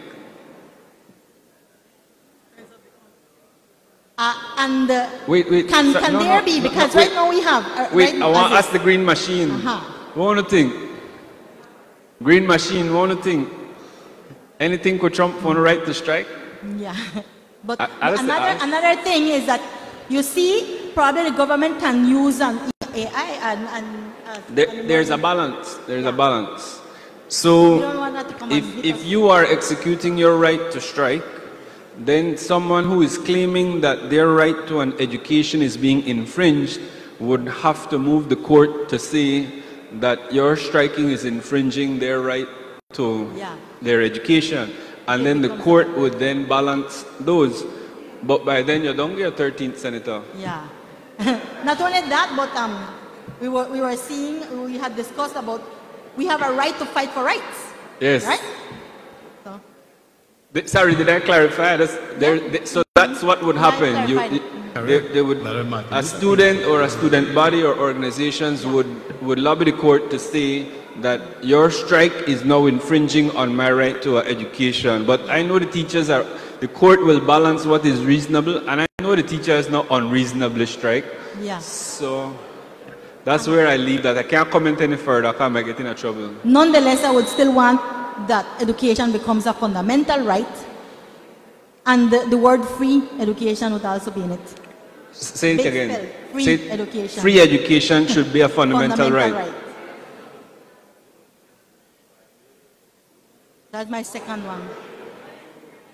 The third and last one, to me, is most important.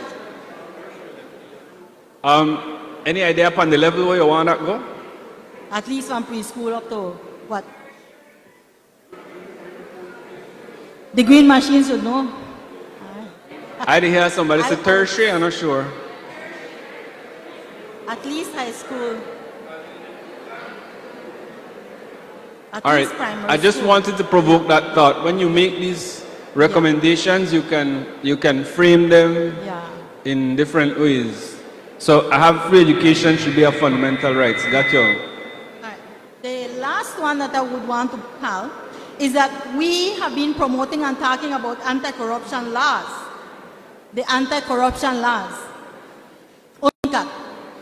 I would really want to see that the committee sits and merges these into the Constitution, the anti-corruption laws. Why? Because I am perusing through this, and I believe that our brother Otilio also touched on it, and the brother Valentin, on the ministerial power. We can see that in page 11. You know, it has the ministers, the ministers have reserved the discretion, the ministerial discretion. Whether it is that ministers will have that discretion, I believe that the Constitution should spell out the limitations on this power, on these discretions. So I believe that they need to be spelled out if it is to stay. I would rather have it removed, you know. So I'm appealing that the table sits, looks at the anti-corruption laws, and merges it into it. And I believe that once that is done, you would really be serving our country.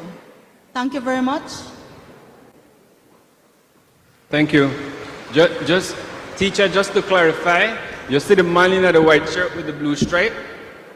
Yeah, he and contact this afternoon about governance, right? That's the director of good governance.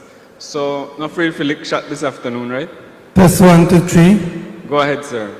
Yes. Good morning. My name is Enrique Ayuso. I am from Orinjoak. I am just going to request, since we are doing constitutional reformation, my concern is some wording in our national anthem. Anytime I have to sing the anthem, I pause at certain times because I think carefully what it is that I am pronouncing. And I refer specifically to two areas. In the first verse, I think it says, "Arise, ye sons of the Bayman's clan." That song was originally composed for a small group of people. I don't feel that that rightfully represents the entire country, so diverse and so secular as was mentioned earlier. So that wording has to change. Arise, ye sons of the Bayman's clan. I always ask myself that question when I'm singing the anthem. Am I a son of the Bayman's clan or am I not? Then in the third verse it says, "Our fathers, the Baymen, valiant and bold, drove back the invader, this heritage hold." True for one sector of our country, but this conference is in Corozal. Corozal, where we are right now, we are not too far from Santa Rita, where it was the headquarters of ancient Chetomal, where Nachancan, with the help of Guerrero, with the help of Gonzalo Guerrero, they were driving away the invaders of Spanish invasion over land. And that is not being recognized in the anthem. It says, "Our fathers, the Baymen, valiant and bold, drove back the invader, this heritage hold." I think our Maya in the north did drive back a lot of the invasions that came over the Rio Hondo border. It's not included or acknowledged anywhere in the anthem. So I think that the wording has to be changed to include everyone so that we could feel a part of it. So our fathers, the Baymen, we have to probably change it to our fathers of the land or our fathers of the soil or something like that. Because then we need to feel included as part of the anthem. Anytime I personally sing the anthem, I would go silent on certain sections or make pauses. That's for my own personal thing, because I am reflecting on said words that are being pronounced. So maybe it's not directly in the fundamental rights, but since it's part of reforming constitution, it would be a wise thing to make certain revisions so that we have a greater inclusion, as it is an anthem that is sung by every citizen, either naturalized or somebody who has become a citizen in some other means, or even visitors. So the anthem needs to be reworded to reflect us as Belizeans. We are one Belize, we are a secular country, but we need to be a little bit more inclusive, starting with the wording of the anthem. That's my contribution. Thanks. Thank you very much.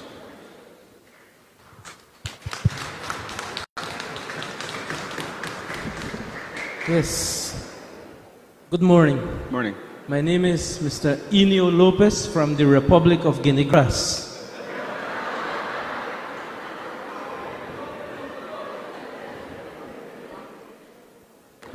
Sorry, I'm putting, your first suggestion is that Guinea-Gras be declared a republic? I'm coming to that right now. I just need to get the notes clear. I'm coming to that. It has been proposed. First, I want to acknowledge everyone and appreciate what the government is doing. Because what is being done in Belize rarely is done in other parts of the world. So I appreciate what the government is doing for us, because the people is being consulted so that our constitution really reflects the feeling, the thoughts of the people as a society. And I want to commend the government for this. Thank you.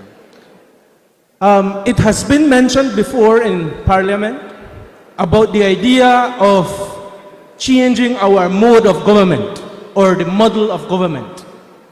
And I believe that it would be something very, very significant and very beneficial.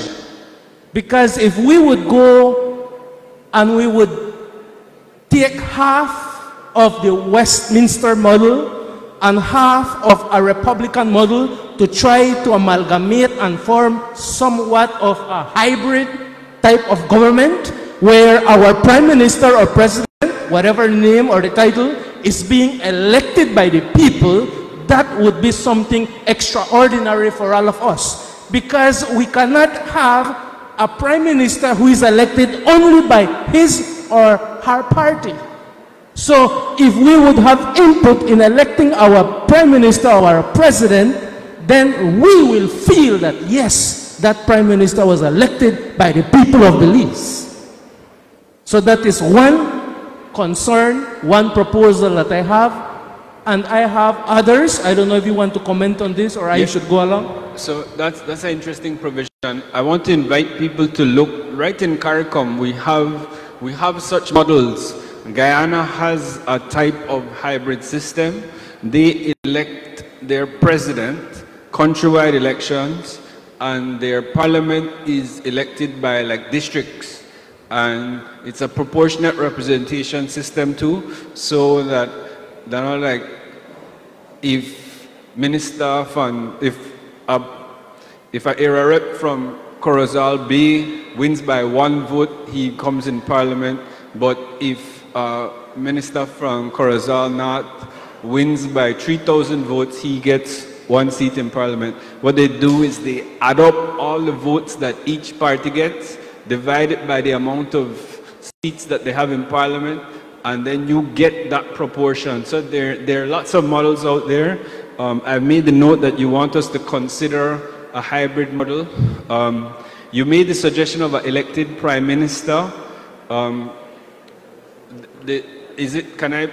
I have your permission to extend it to have us look at not just the prime minister being elected, but a president? Where do you want me to go with that? Is it that you want our current system where the prime minister has to have a second ballot?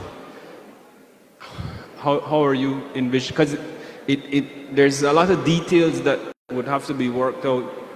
Yes, I understand that there are other details and other dynamics and other things that has to go with it, but the idea, the concept is elected prime minister. Is the concept that you want the person who is the head of the cabinet to be elected from the people of Belize.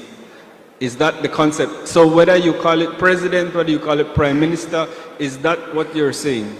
Yes. The person who makes the big decisions. Yes. The one he elected from the whole country. Exactly. I got you correct. Yes. All right. Okay, point number 2.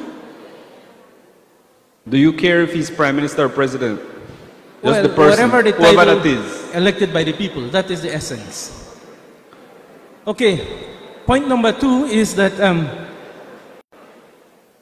I see ministers of government, parliamentarians, and it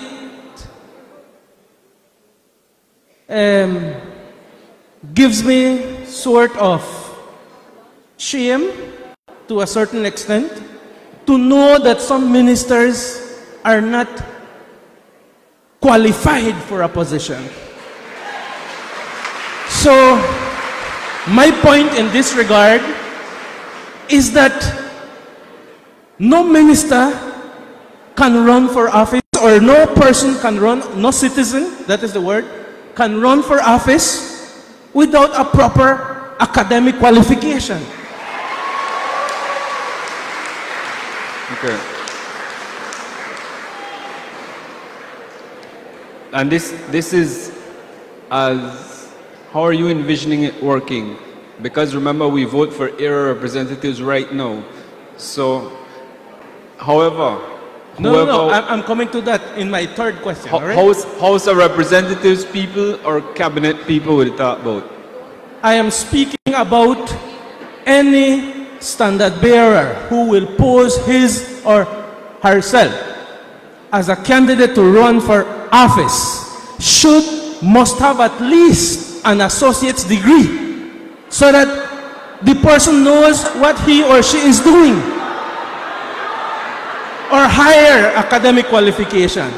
Because you can't have a minister administering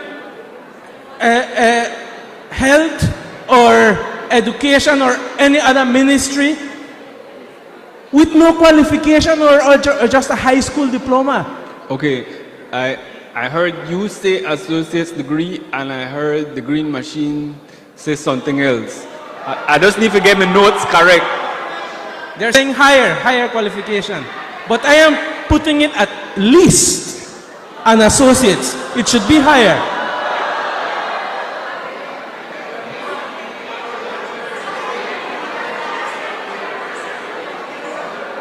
Yes, Mr. Canona.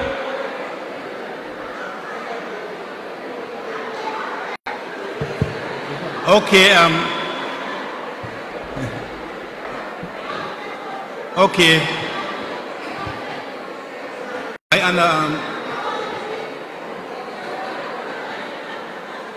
I would. Okay, teachers, please.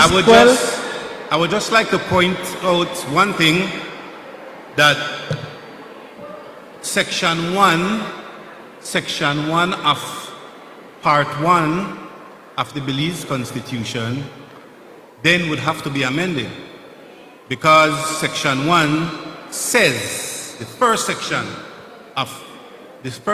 that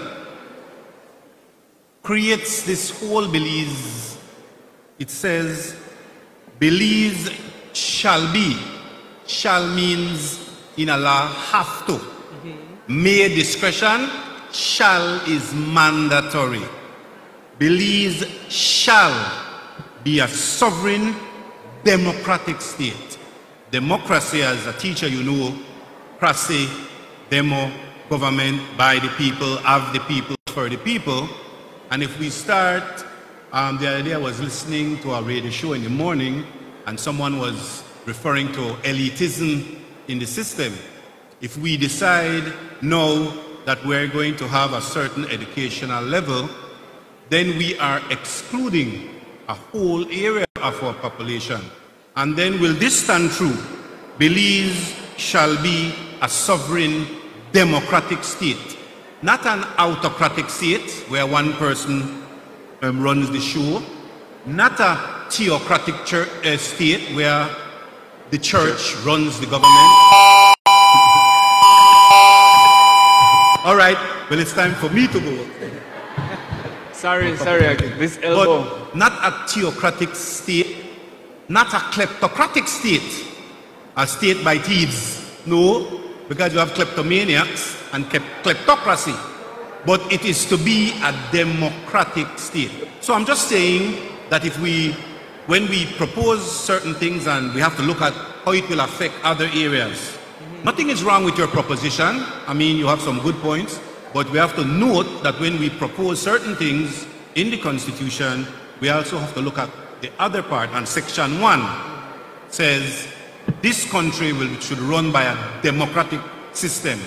So we have some people in our society who are not necessarily academically inclined, but that means they're not smart. So if we start to put, then somebody might say, well, I got masters. So no. Why no masters? You can't run for parliament if you don't got a masters. So we kind of tread past so touchy line. But I'm just saying to you that we have to come back to that first section. It shall be a democratic state. That means anybody could run. And so I'm just putting it out there for us to consider, because next month, I think it's October, we go into the stronger phase like what you're coming with. You're coming hard.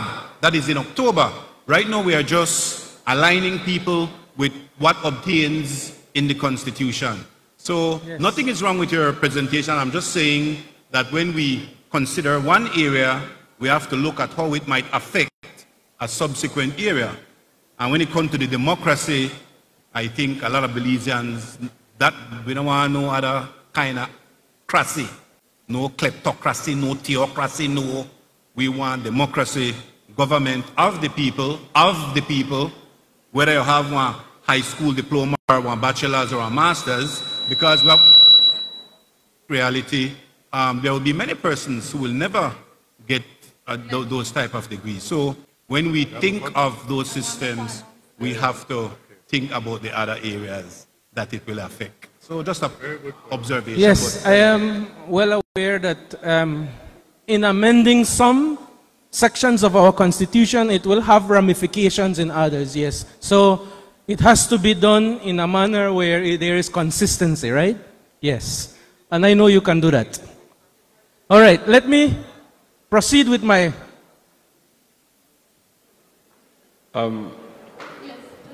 Yeah, Ms. Schumann needs to make an announcement. Teachers, I know you will want your lunch, right?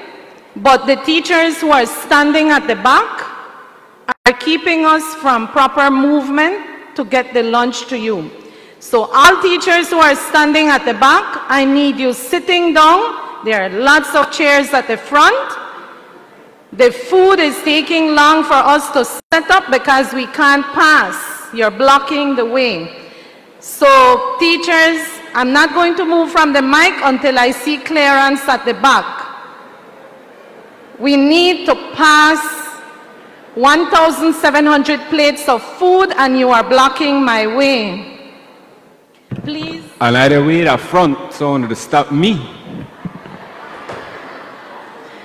Teachers, we will not continue until I see clearance at the back. I should only see my volunteers who are in white shirt and have a lanyard. All other teachers who are blocking the way at the back, kindly find a seat and sit down, because the lunch will be given in order and we will begin with the front rows. So those who are sitting at the front will go first.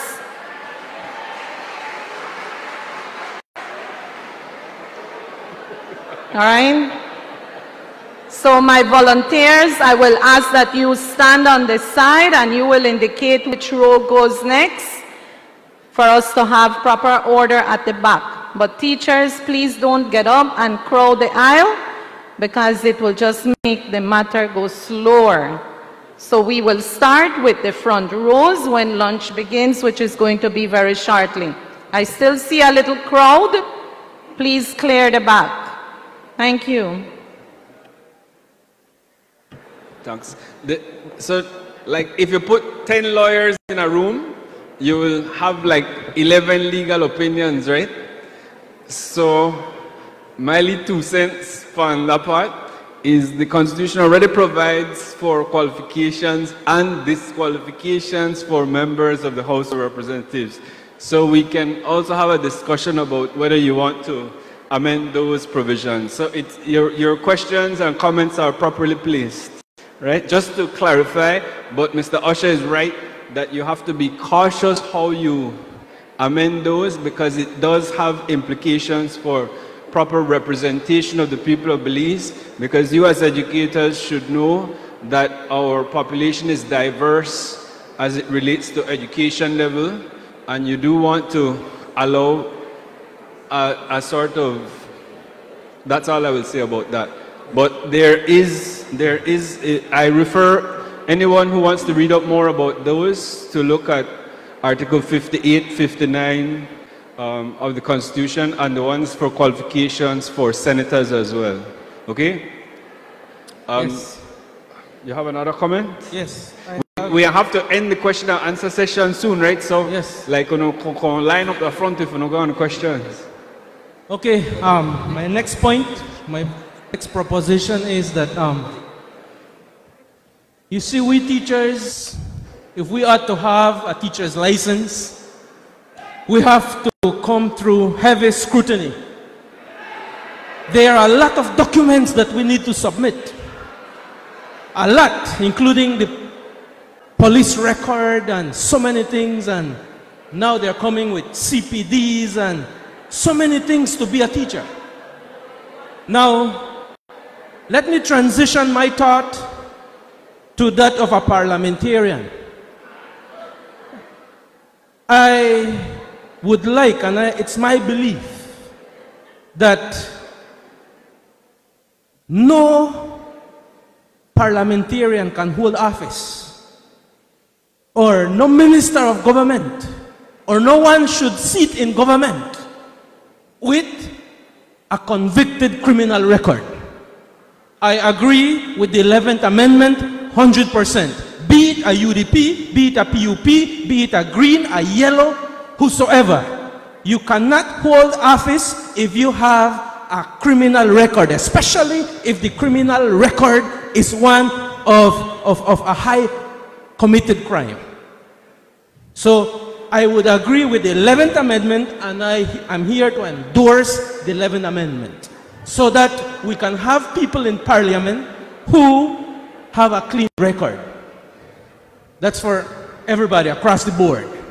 And I would really recommend that this be entrenched and enshrined into our Constitution. Lastly, taxation. Sorry, the note I have is if the crime is of a high nature. High profile crime, yes.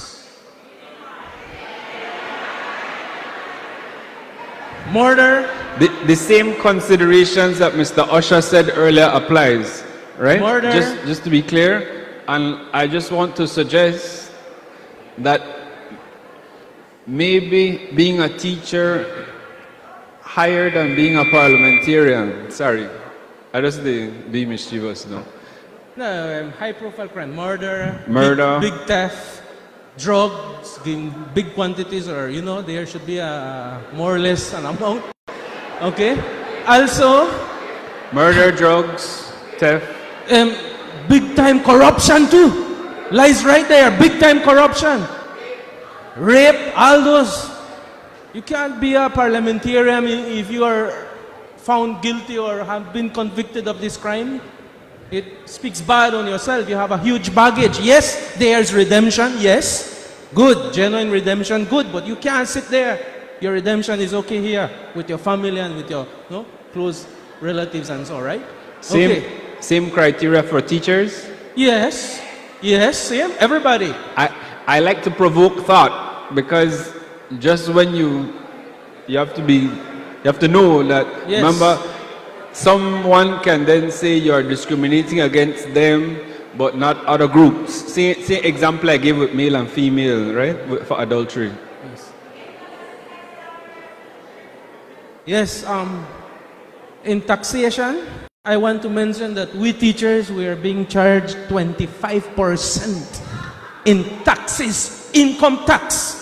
And when I did a little research, I found out that there are many professionals who earn double or triple our salary, and they are being charged a lesser amount in income tax. That is very absurd.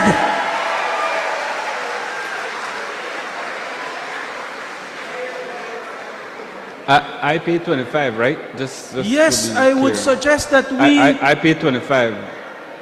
Just want to know. Yes, right. I don't know which... but there are professions. I am aware. Yes. Okay? So I don't know if we teachers are the ones that have been hammered with a 25% income tax. If Sorry, just to clarify, are you requesting a reduction in tax or an increase in the other one? Okay, two things. I suggest a reduction in income tax, but if they are being obstinate and they want to keep it at 25, then an increase in salary must be there.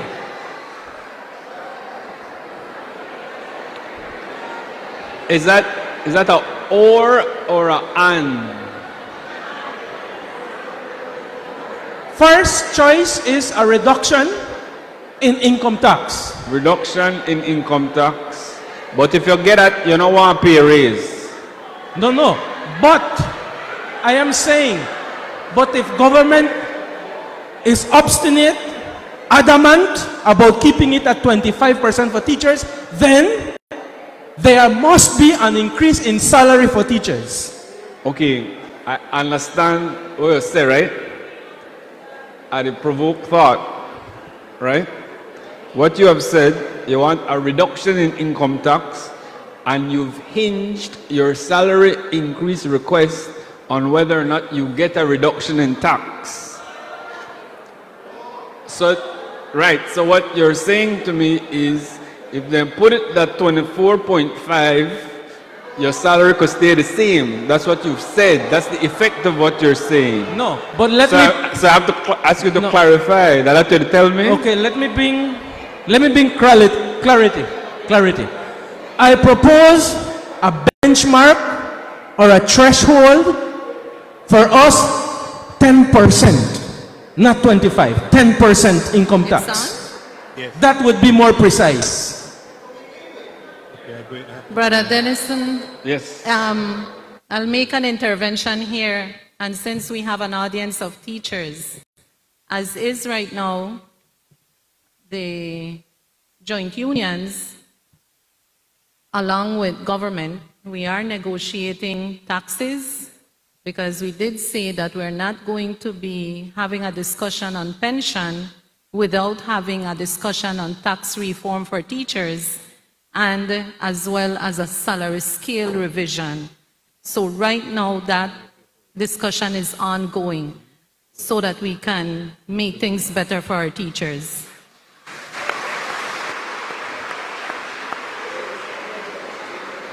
You see, Ms. Schumann have to say that because I had the PCC, so I can't tell you for us for that. I could just ask you to clarify what to tell me. But So, I see some head did not want to try ask you for clarifying, and I want to grab the microphone, say some of their comments, and not they smile up and grin up when I say it. And I point out nobody.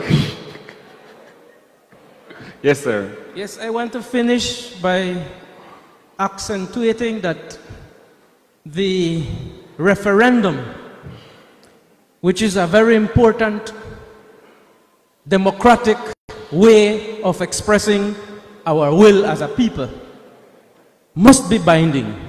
Must be binding. Binding.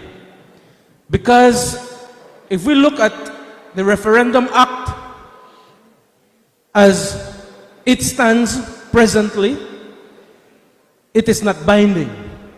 So a binding referendum, and to ensure that all issues and matters of national importance, for example, matters of morality, be put to national referendum. Matters of our sovereignty as a country be put to national referenda. Very important issues like the marijuana bill need to be put to national referendum, because these are things that can either alter, affect, or destroy the national fabric, the societal fabric of a nation. So these are matters of significant importance, and I believe that these types of matters need to come to a national referendum, not parliamentarians drafting laws to enact. No, it should be the people deciding on these serious issues. Thank you very much. God bless you. Thank you.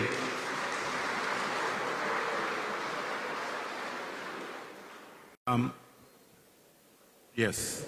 Okay, just 2 comments. The last one, as it relates to referendum being binding, I think nobody would argue with that one. Even Section 1 would not argue with it, that deals with democracy, because a referendum is the closest you will get, or the purest, to a certain extent, the purest form of direct democracy. So I just wanted to say that. And then one final thing I want to say before I'm done. A very important point came up in Orange Walk when I presented in Orange Walk. A fellow said, spoke to the right to an attorney. He said, Mr. Osha, the states, when the police arrest you, he say, you are under arrest, blah, blah, blah, and you have a right to an attorney. And I said to him, yes, you have a right to an attorney in Belize, only because Section 6 says you have a right to an attorney, but you want to pay for one by yourself. So it's right in the Constitution. It says you have a right to your attorney, to any attorney where you want, at your own expense. So perhaps, and the gentleman said, well then, that is something that he wants to propose, that we have the right to an attorney at all times, just like states, as soon as you get arrested, not sing like one canary and call for your lawyer. The police tell you have the right to an attorney. In Belize, you have the right to an attorney, only because you want to pay for him.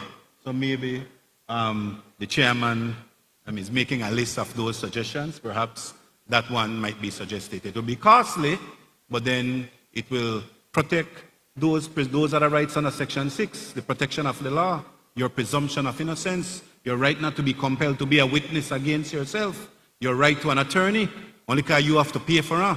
Maybe they could take out the you have to pay for her, and then you have a right to an attorney. So thanks for your contribution, and I just didn't want to leave here without bringing up that one, your right to counsel.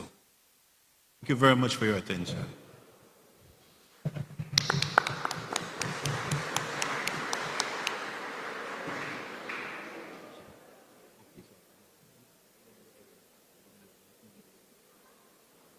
I saw some people like on really want to ask some question, but like on shy and must be hungry. We'll have another question and answer. So we are get one next stab at the question and answer while on eat and get on mind thinking on Constitution. So hello. Sorry, somebody got a bike. Hi, over this side. Yeah. Take it. All right, I have permission to take the question. Okay, mine is not a question. Mine is a concern. I'm a principal from the Orange Walk district, and platforms like these are important, and I am sensing it's extraordinarily hot in here.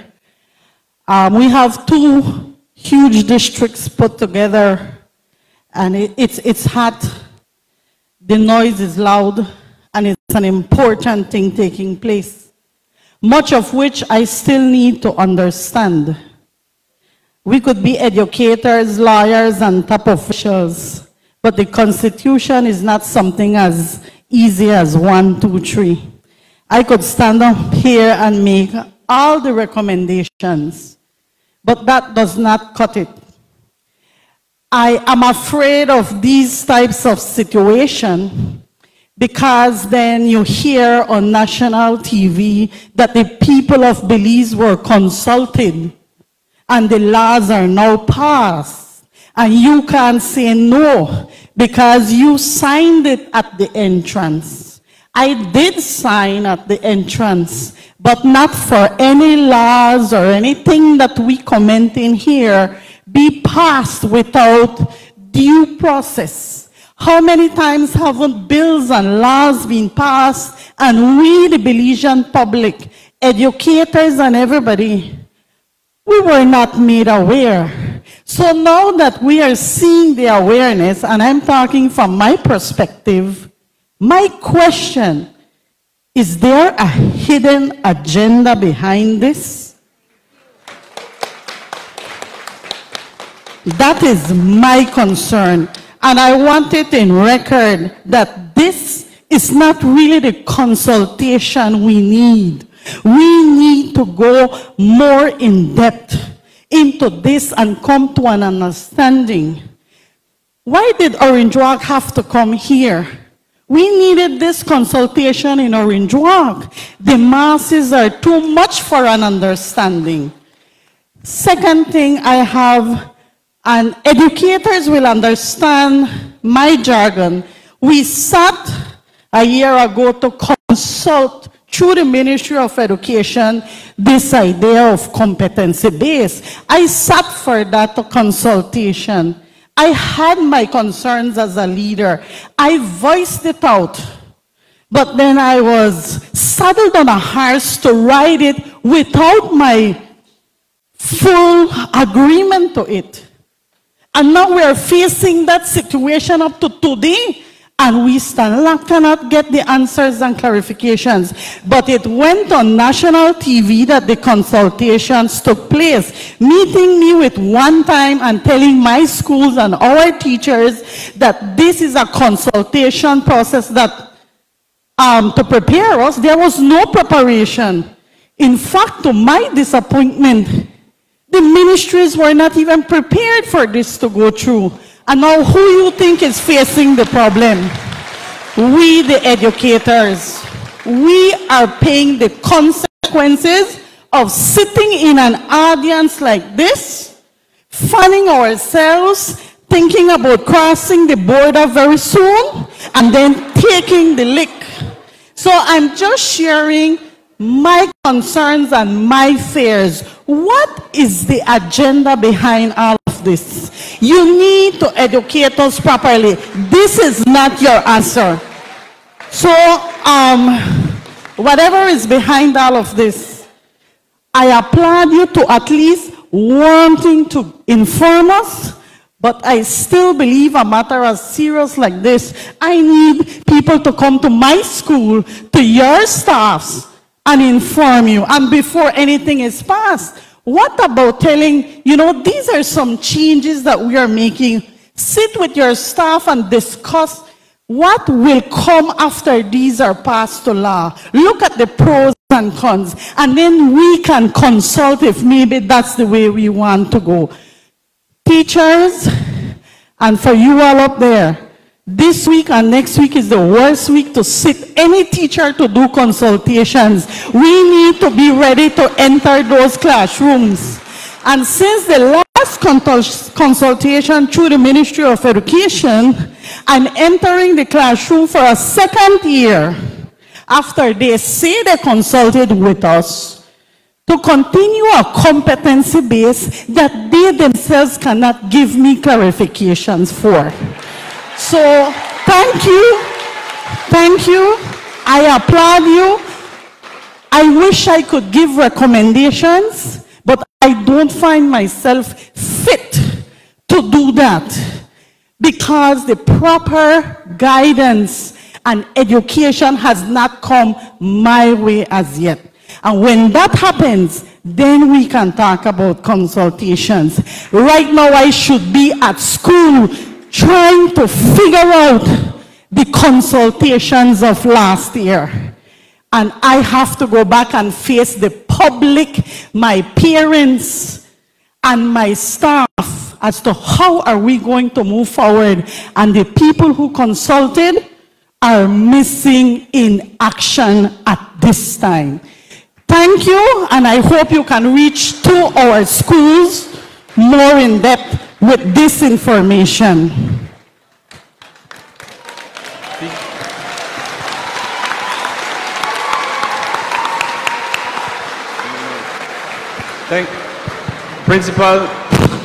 Principal, thank you so much for your comments. I did not pause when you were speaking because I will be very clear with you. This process is being driven by 23 organizations who sat and had days and days of discussions of exactly the things that you were saying. These were properly ventilated by some people who got a lot of sense, right? And not the ministers, not the politicians, not the politicians that they talk about people like me, man, I don't think I got sense then. People like President Schuman, like people thought exactly how we're going to do this process. And one of the first things we came up with is you can't go ask people how you want to change your constitution without have a discussion about educating about what is in the constitution. So when the chairman came up here to introduce what we were doing, we tried to be very clear that this is an educational campaign. Now, it would be remiss of us to assume that everybody here now have something to contribute for what they want in a constitution, and so we thought to use the opportunity to listen to those who already come prepared with suggestions, and we will record those. But this by no means is the end of our consultation process. In fact, sorry, when I say consultation process, I mean the consultation process for the PCC. This is the educational campaign, which would then advise and form the views of the people of Belize, so that when we do the consultation, we get informed decisions. So, Principal, you are absolutely right.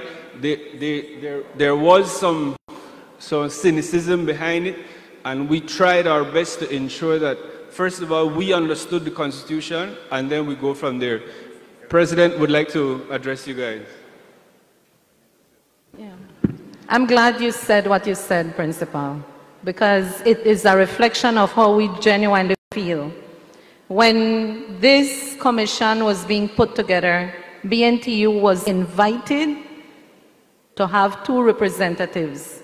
And the 2 representatives have been myself and Chantel, Sister Chantel, who is the president of Punta Gorda. The commission is comprised of various organizations around this country, from the churches, the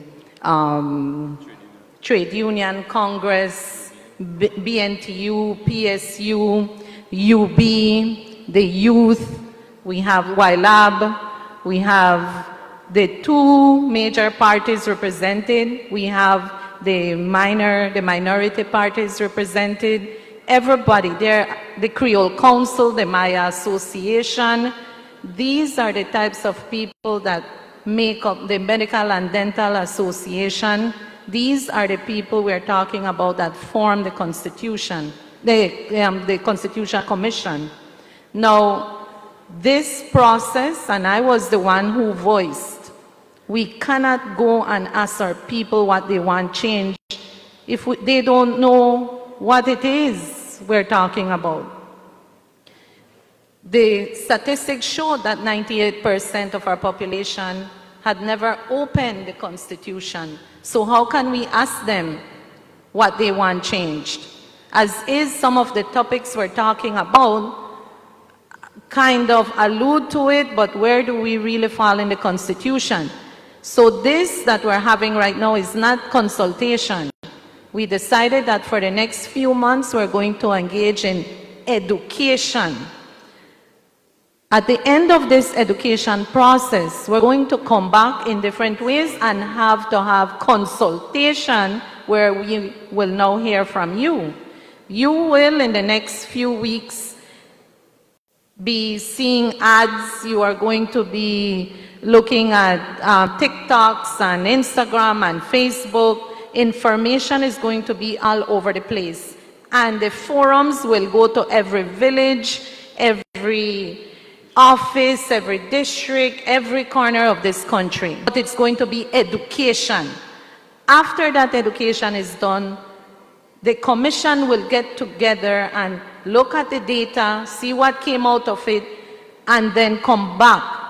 And there will be another survey. That survey will more look at then, what is it you want?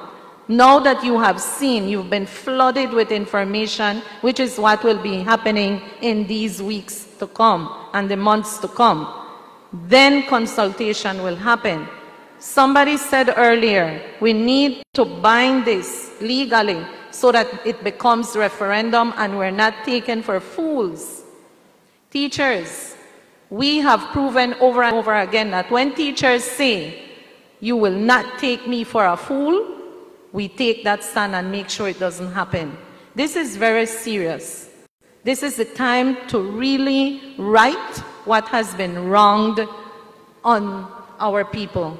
And I was one of them, and I have it in record in the minutes, who questioned the way we are going to present this report and whether this is binding enough to ensure that what the people want is put to referendum. And it's up to us to ensure that it happens. Because if you will say that you don't want this and that, or you want, I for one have an issue with ministerial discretion. Are we going to then just sit there and say it's the end of the road? So no. I love that you voiced what you said. In reference to the consultation of last year, BNTU, we're going to have a meeting regarding that. Because that is serious business. That's a half an hour, and I know the chair wants to say something, but it's a forum of teachers, and be on the lookout for upcoming meetings. And I want to see this participation regarding last year's consultation.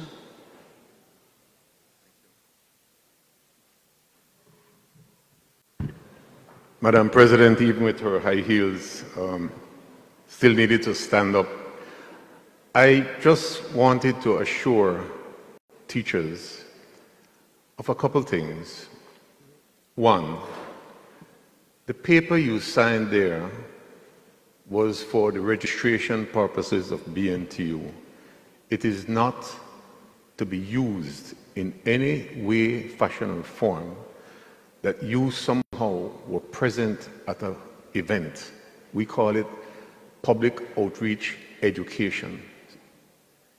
And that somehow your signature attests for a carte blanche agreement to something that you are not aware of. So please don't associate signing up as part of a sinister plan, an agenda. I would want to assure you, we're all Belizeans, we want the best for our country. We see what is happening. We have an opportunity. But what is important, Commissioner Schuman said a very important thing. There are 23 organizations within the PCC.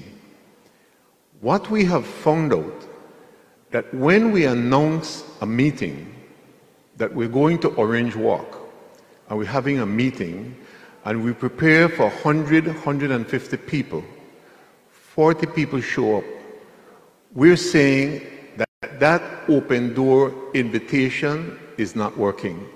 We want this. So we go to the stakeholder and we say to the stakeholder, we want to harvest the views of your base. That is why you were asked to scan the QR codes. A citizen survey, because that is what the PCC needs to begin to understand what you're saying. Remember something, not all of you are coming up to the podium to speak. That does not mean you do not have something to say. So we ask, and I know the Wi-Fi was difficult and there was some incompatibilities with the QR codes. A lot of people were going on to the system and it was overloaded. technical difficulties that we did not foresee. The most important part of today's session, in addition to all the good questions that we want to hear, is your participation in the citizen survey. What do we do with that? When you click that link, it goes to the Statistical Institute of Belize. They analyze the data and they will say to us, of the 700 or the 1,000 or the 1,400 persons that were at your session, responded to these thematic areas of concern, and this is where they are. It's a process of trying to listen to what is in your mind. That survey is what we really want to take, because if we had ever called a meeting in Corozal or Orange Walk, or like what we did at the Swift Center in Belize City, the Creole Council, and say, come, the numbers don't show up. And for us to understand the process, we need those surveys. Those surveys go into a discussion paper on the PCC, and then we come back to you and said, you had a concern about this, we are now going to consult you about that issue. Education before consultation. It can't be consultation before education. You all are teachers. So I just wanted to ask you, please take the time and participate in that survey. It is the most important part of why we have invested almost $30,000 to get you here. This is taxpayers' money. Please, for the sake of the taxpayers, do your part, represent yourself, take that survey, and let us know what your thoughts are, that we can begin to design our consultation process. I just wanted to share that with you. Thank you. Is it time for lunch?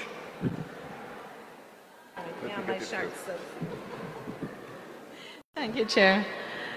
All right. We will now break for lunch. There will be another question and answer series later. So let's do this quickly and orderly. First row at the front, stand up, start going down the aisle, and start collecting. And then you will go in the middle, come back around, and come back to sit. We need to move in an orderly fashion. So first row, the rest please sit. We need to move in an orderly fashion. First row there.